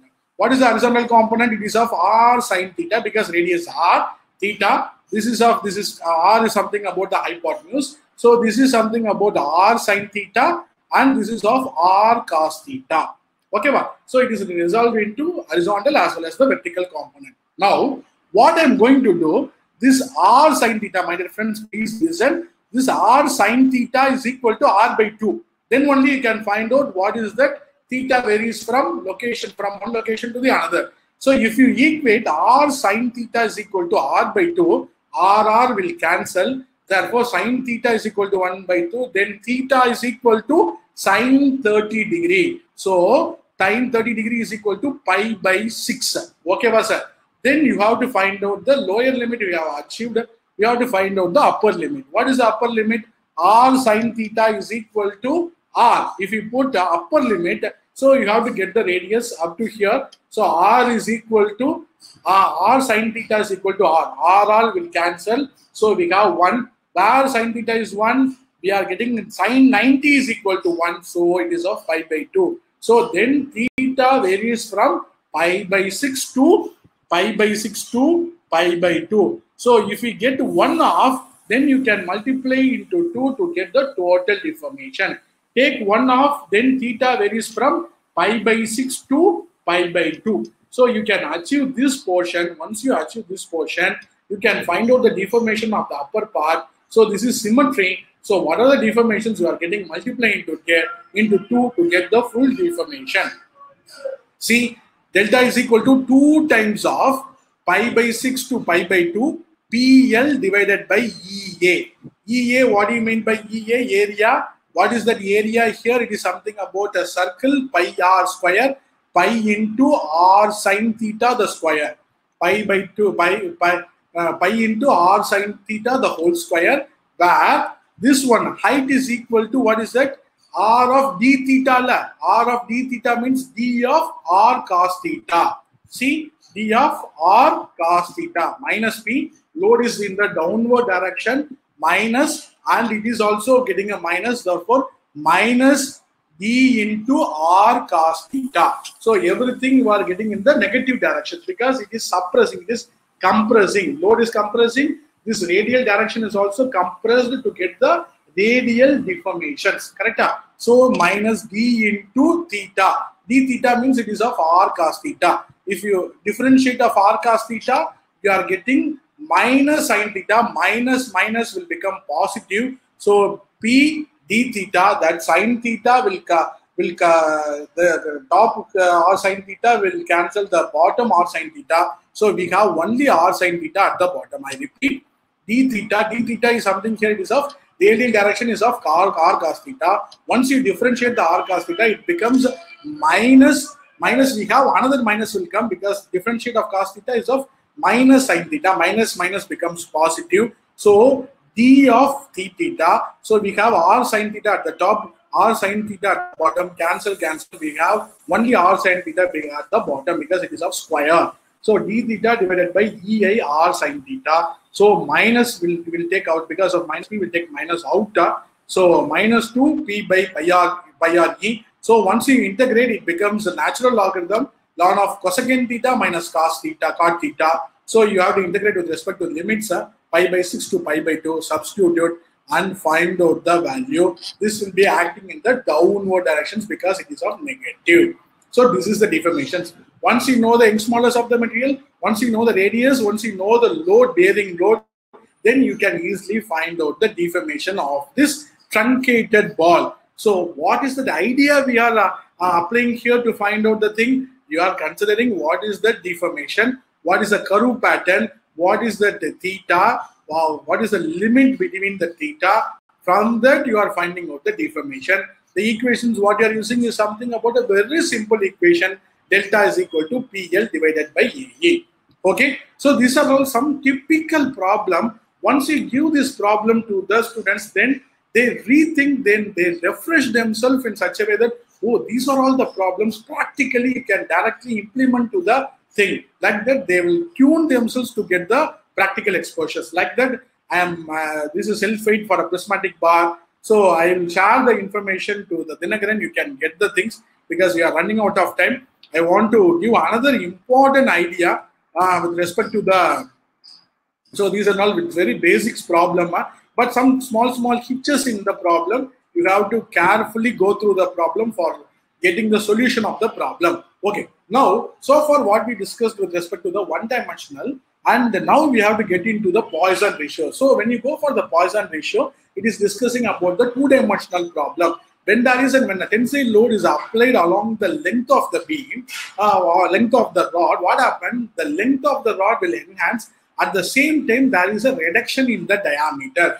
To correlate these deformations, they are introducing a term called Poisson ratio. What do you mean by the Poisson ratio? Is the ratio of transverse contraction strain to the longitudinal extraction strain in the direction of stretching forces. See, if you take any small banzal and all those because they will take something about the lateral strain by the longitudinal strain. But here you see the words they are using give a more meaningful to that ratio.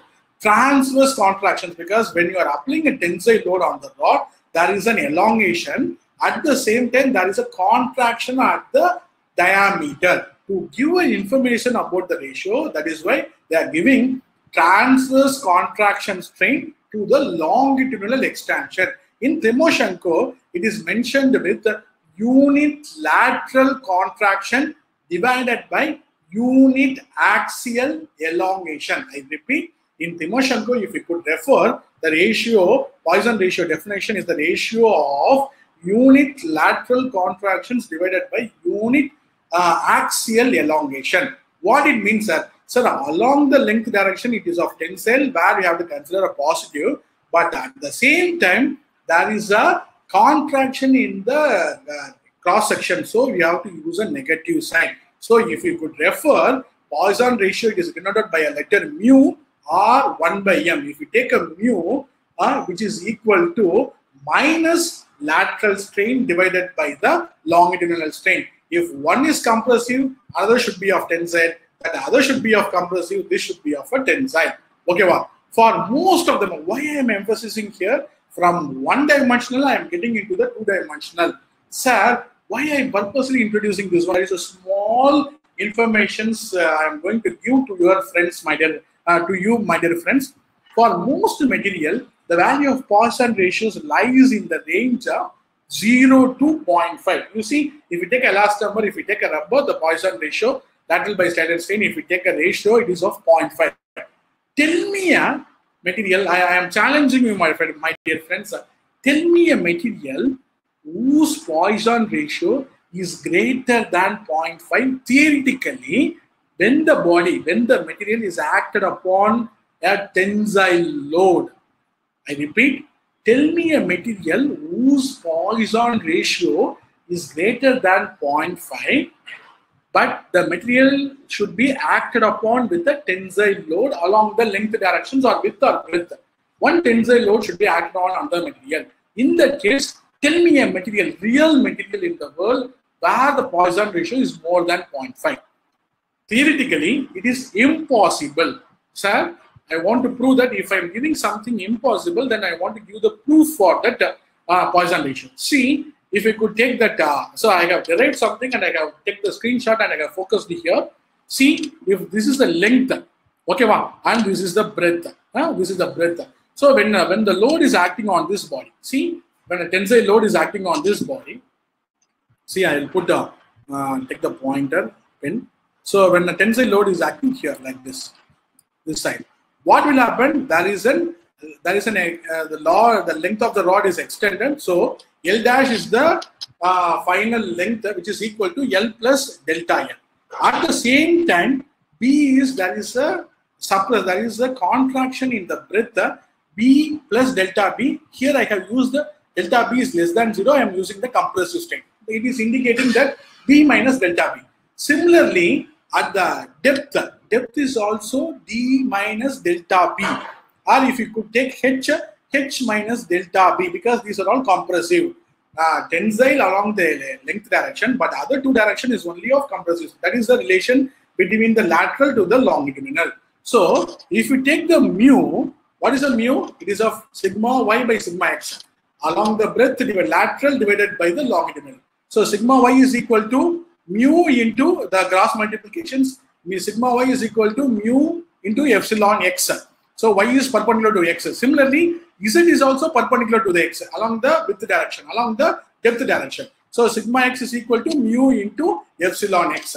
Sir, epsilon x, what do you mean by that? Change in volume, change in length divided by the original length, delta L by L. Delta L is equal to epsilon x into L. So, what do you mean by that? L plus delta L is equal to L plus, instead of del L, I am multiplying, I am cross multiplying. Delta L is equal to L into epsilon x. So, if we take L out, 1 plus epsilon x. So, B minus, what is that? B plus delta B, because it is compressive, we have to use a compressive. So, we already made that epsilon y is equal to which is equal to mu of epsilon x. So, if you take delta B is equal to mu y is equal to delta B by mu y is equal to delta B by B. So delta B is equal to cross multiply.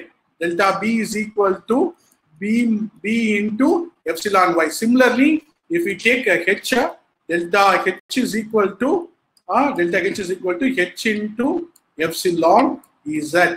So if you put all those things here, and if you take B out, 1 minus mu epsilon x. Similarly, h plus delta h is equal to h minus mu of epsilon x into h, because every terms in terms of epsilon x I am converting. So h into 1 minus mu epsilon x. Please carefully listen. So these are all related. Everything I am converting in terms of epsilon x.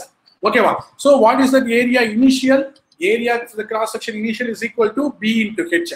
After applying the load, it is change in cross sectional area B dash h dash. What is the B dash here? B dash is equal to B into 1 minus mu epsilon x. H into 1 minus mu epsilon x. If you multiply BH into 1 minus mu epsilon square. So area final is equal to area initial into 1 minus mu epsilon the whole square. I am converting epsilon x is equal to pure epsilon, because epsilon is nothing but the strain. Whatever may be the strain, I am correlating with respect to a small strain. So x, y, z, I am converting in terms of everything in terms of the strain here. So area initial, BH is something about the area initial into 1 minus mu epsilon the whole square. Now, what is the final volume? Final volume V final is equal to area final into L dash. What is the area final? Area, because it is already there. Area final is already available. A into 1 minus mu epsilon the whole square. L into L plus epsilon, where you have achieved, this is the equation, L into L plus epsilon. Okay, because it is of positive, because there is an extension, there it is elongated. So AL I am taking out, AL and 1 minus mu epsilon the whole square, 1 plus epsilon. If you expand it, 1 minus mu epsilon into 1 minus mu epsilon, and the epsilon itself is very small, epsilon square is very, very small. I am neglecting that epsilon square. So we have only 1 minus 2 mu epsilon into 1 plus epsilon. So AL 1 minus 2 mu epsilon into 1 plus epsilon here. So AL you multiply, and once again epsilon square if you are attaining, it is a very small value. So I am equal to 0. So the final equations what I am obtaining, final volume V dash is equal to final volume V dash is equal to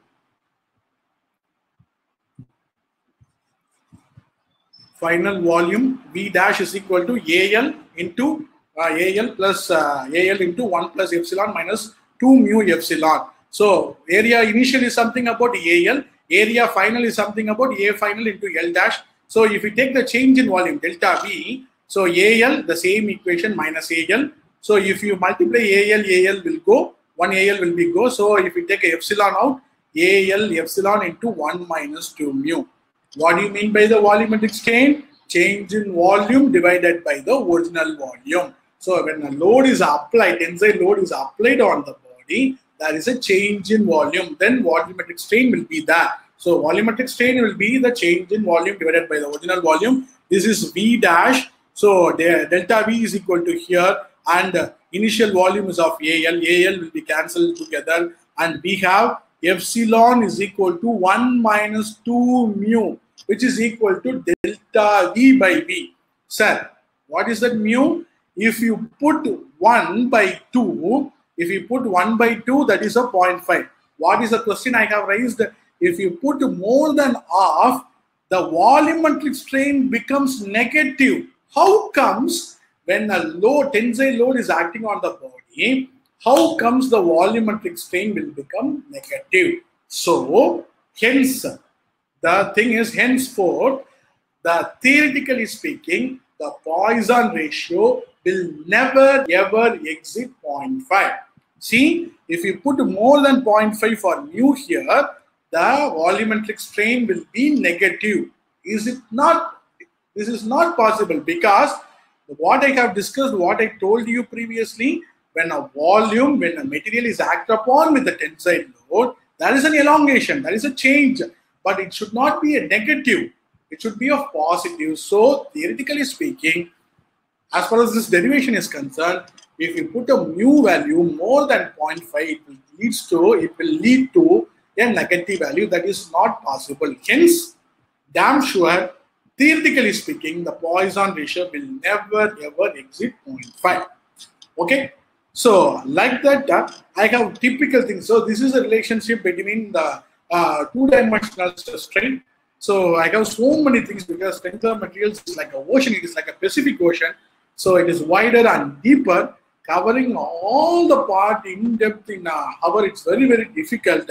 So, in addition to that, I have prepared a number of problems because this problem itself, it's very, very difficult. This is like a gate question, or it is like a reasoning question. So this problem and all I have discussed step by step here.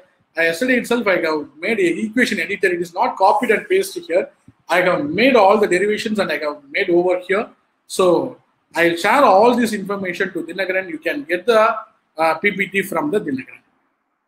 Okay, so with this I am going to close because I have crossed around my given limit. So extremely sorry for that. Yes, sir. Sir, thank you so much, sir. Thank you so much for wonderful basics, and so certainly this will induce their mind. It will enhance their basic understanding, and this will help them to go for a better teaching. And sir, we will take a few questions, sir. Yeah, okay. Swapna, you can. Okay, sir. The question is asked by Mr. Yashwant. Sir, can you please explain once again the differences between static indeterminate and static determinant? Okay. For example, I have showcased one schematic representation of a simply supported beam. It is not a simply supported beam. It is having two rollers. I think I'll go to the presentation.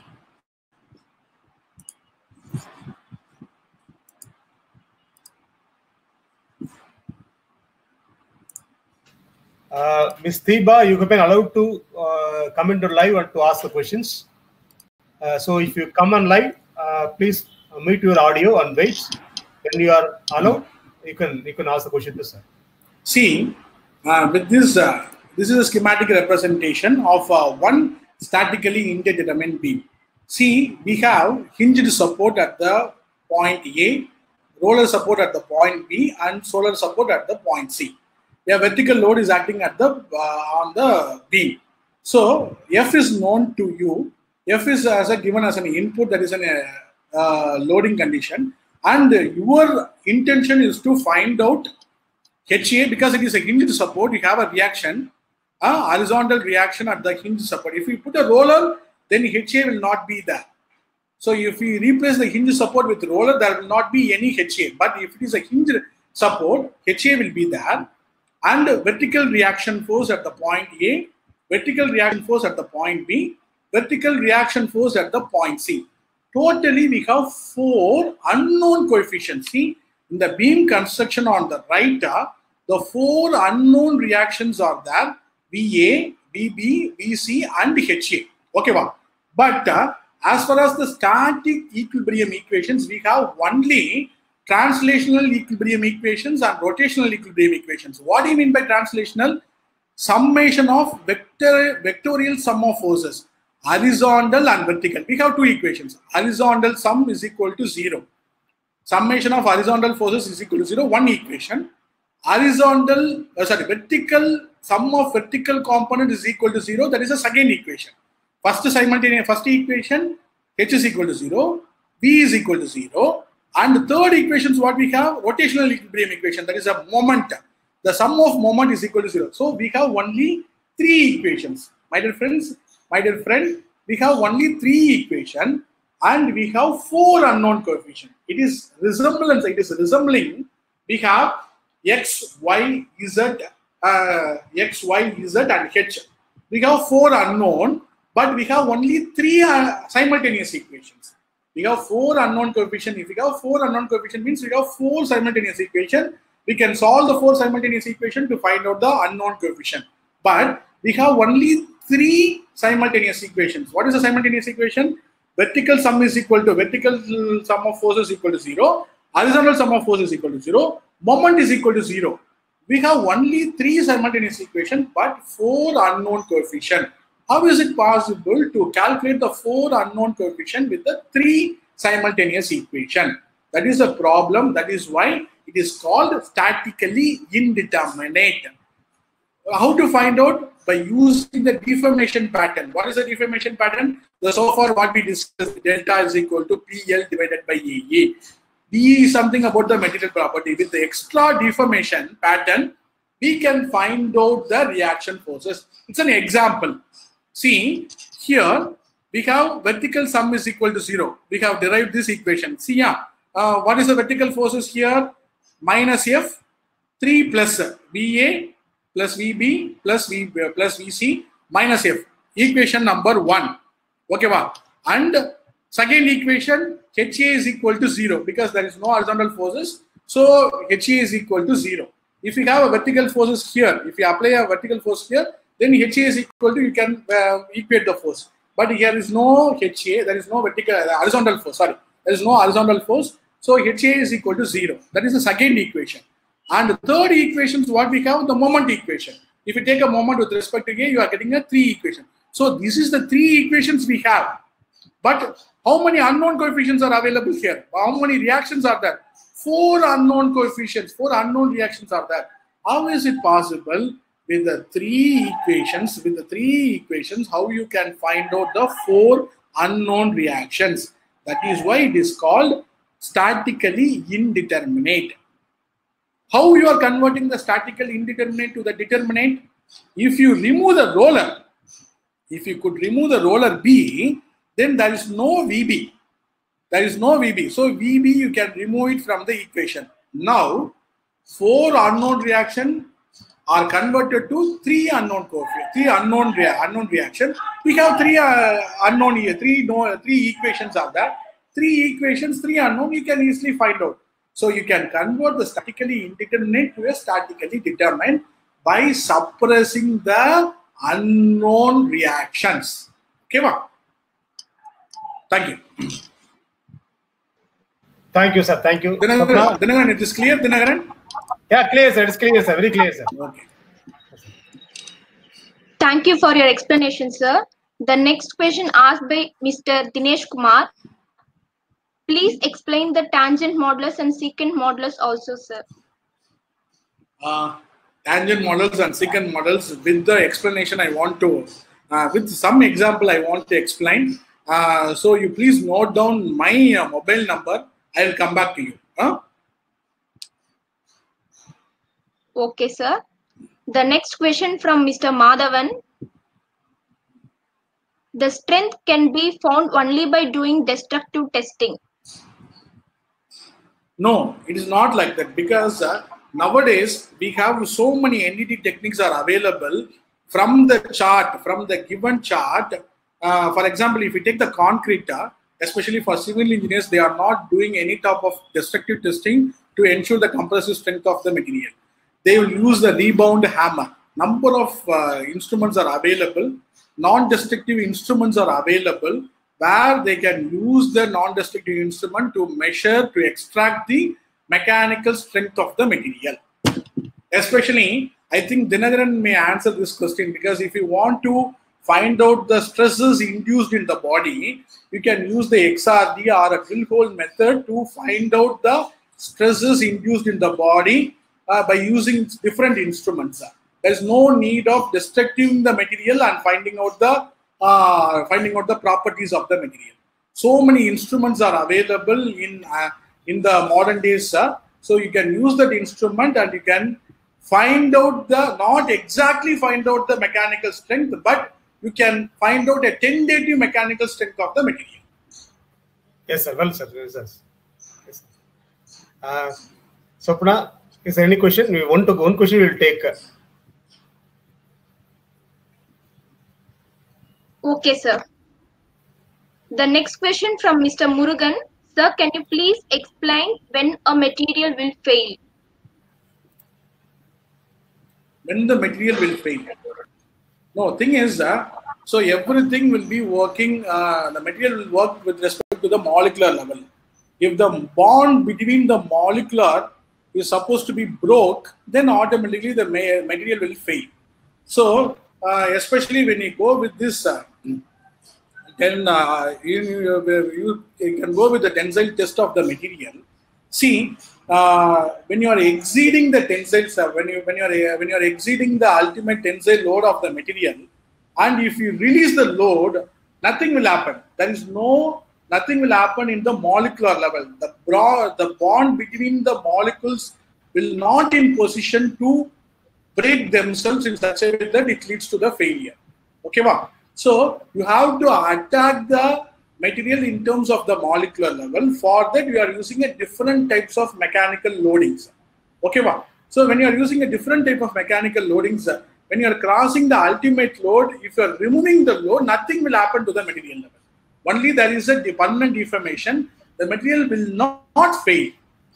Clear? So once you are exceeding that, further if you are giving a load, that load is having a tendency to attack in the molecular level, and also it is in position to break the linkage between the molecules. Automatically the failure will happen. Yes, sir. So thank you, sir. Thank you so much. And Dinagaran, that question, what the question? That is secant modulus and tangent modulus, I think so, sir. Secant modulus and tangent modulus. Okay. Yeah. So you please, I think all the participants are having my mobile number. My mobile number is 9443649278. So you ask that particular person to contact me. I will explain in depth about the secant modulus. Okay. I will do it, sir. And I will share the answer in the forum also, sir. It's not okay. a matter. Okay. Sir, thank you. Thank you so much. And I got the message that, sir, this is the really fundamental stuff we want. So like that, we got so many these things, so many comments. Sir, thank you for the fundamentals, and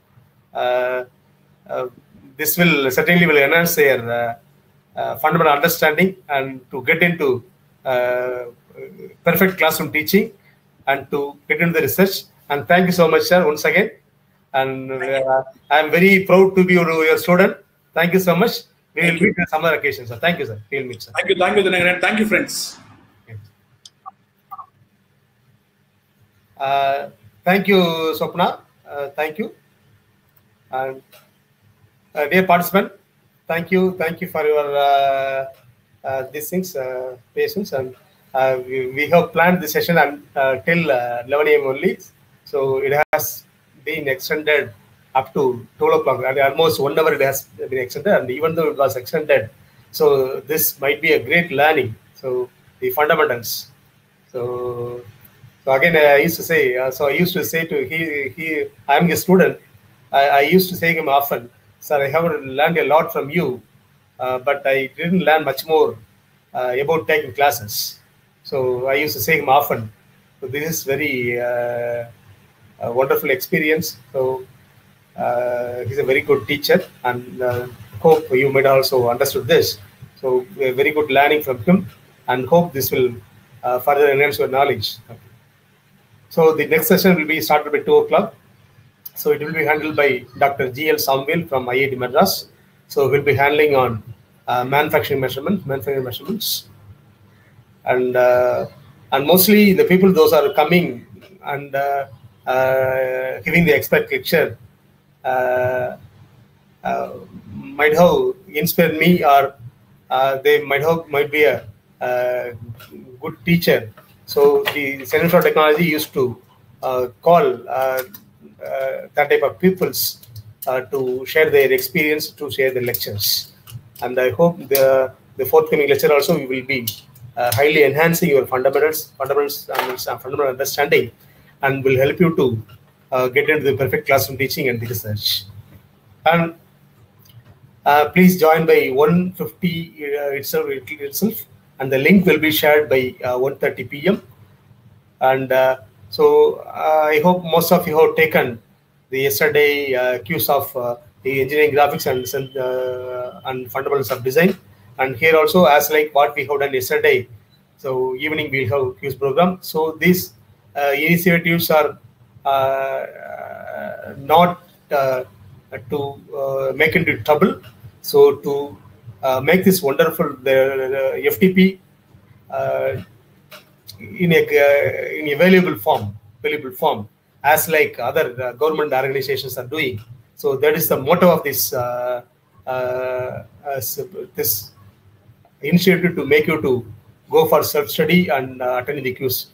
And as it was said earlier, so this will be really a wonderful 5 days or 40 hours FDP, which will make the certificate to be valid and can be verified by any accreditation agency. As I said, the certificates and the list of participants will be available in our websites. So any accreditation agency is going to verify that. So that can be verified by reading the barcode of your particular certificate, in which your photograph and unique certificate number will also be available on that. Okay. And yesterday, I have shared one form for certificate and uploading photograph. Those who have not uploaded their photos and the details in the form, you can upload again. Okay. So those who have uploaded these things, information yesterday itself, do not need to worry. And those who have not done can only do that.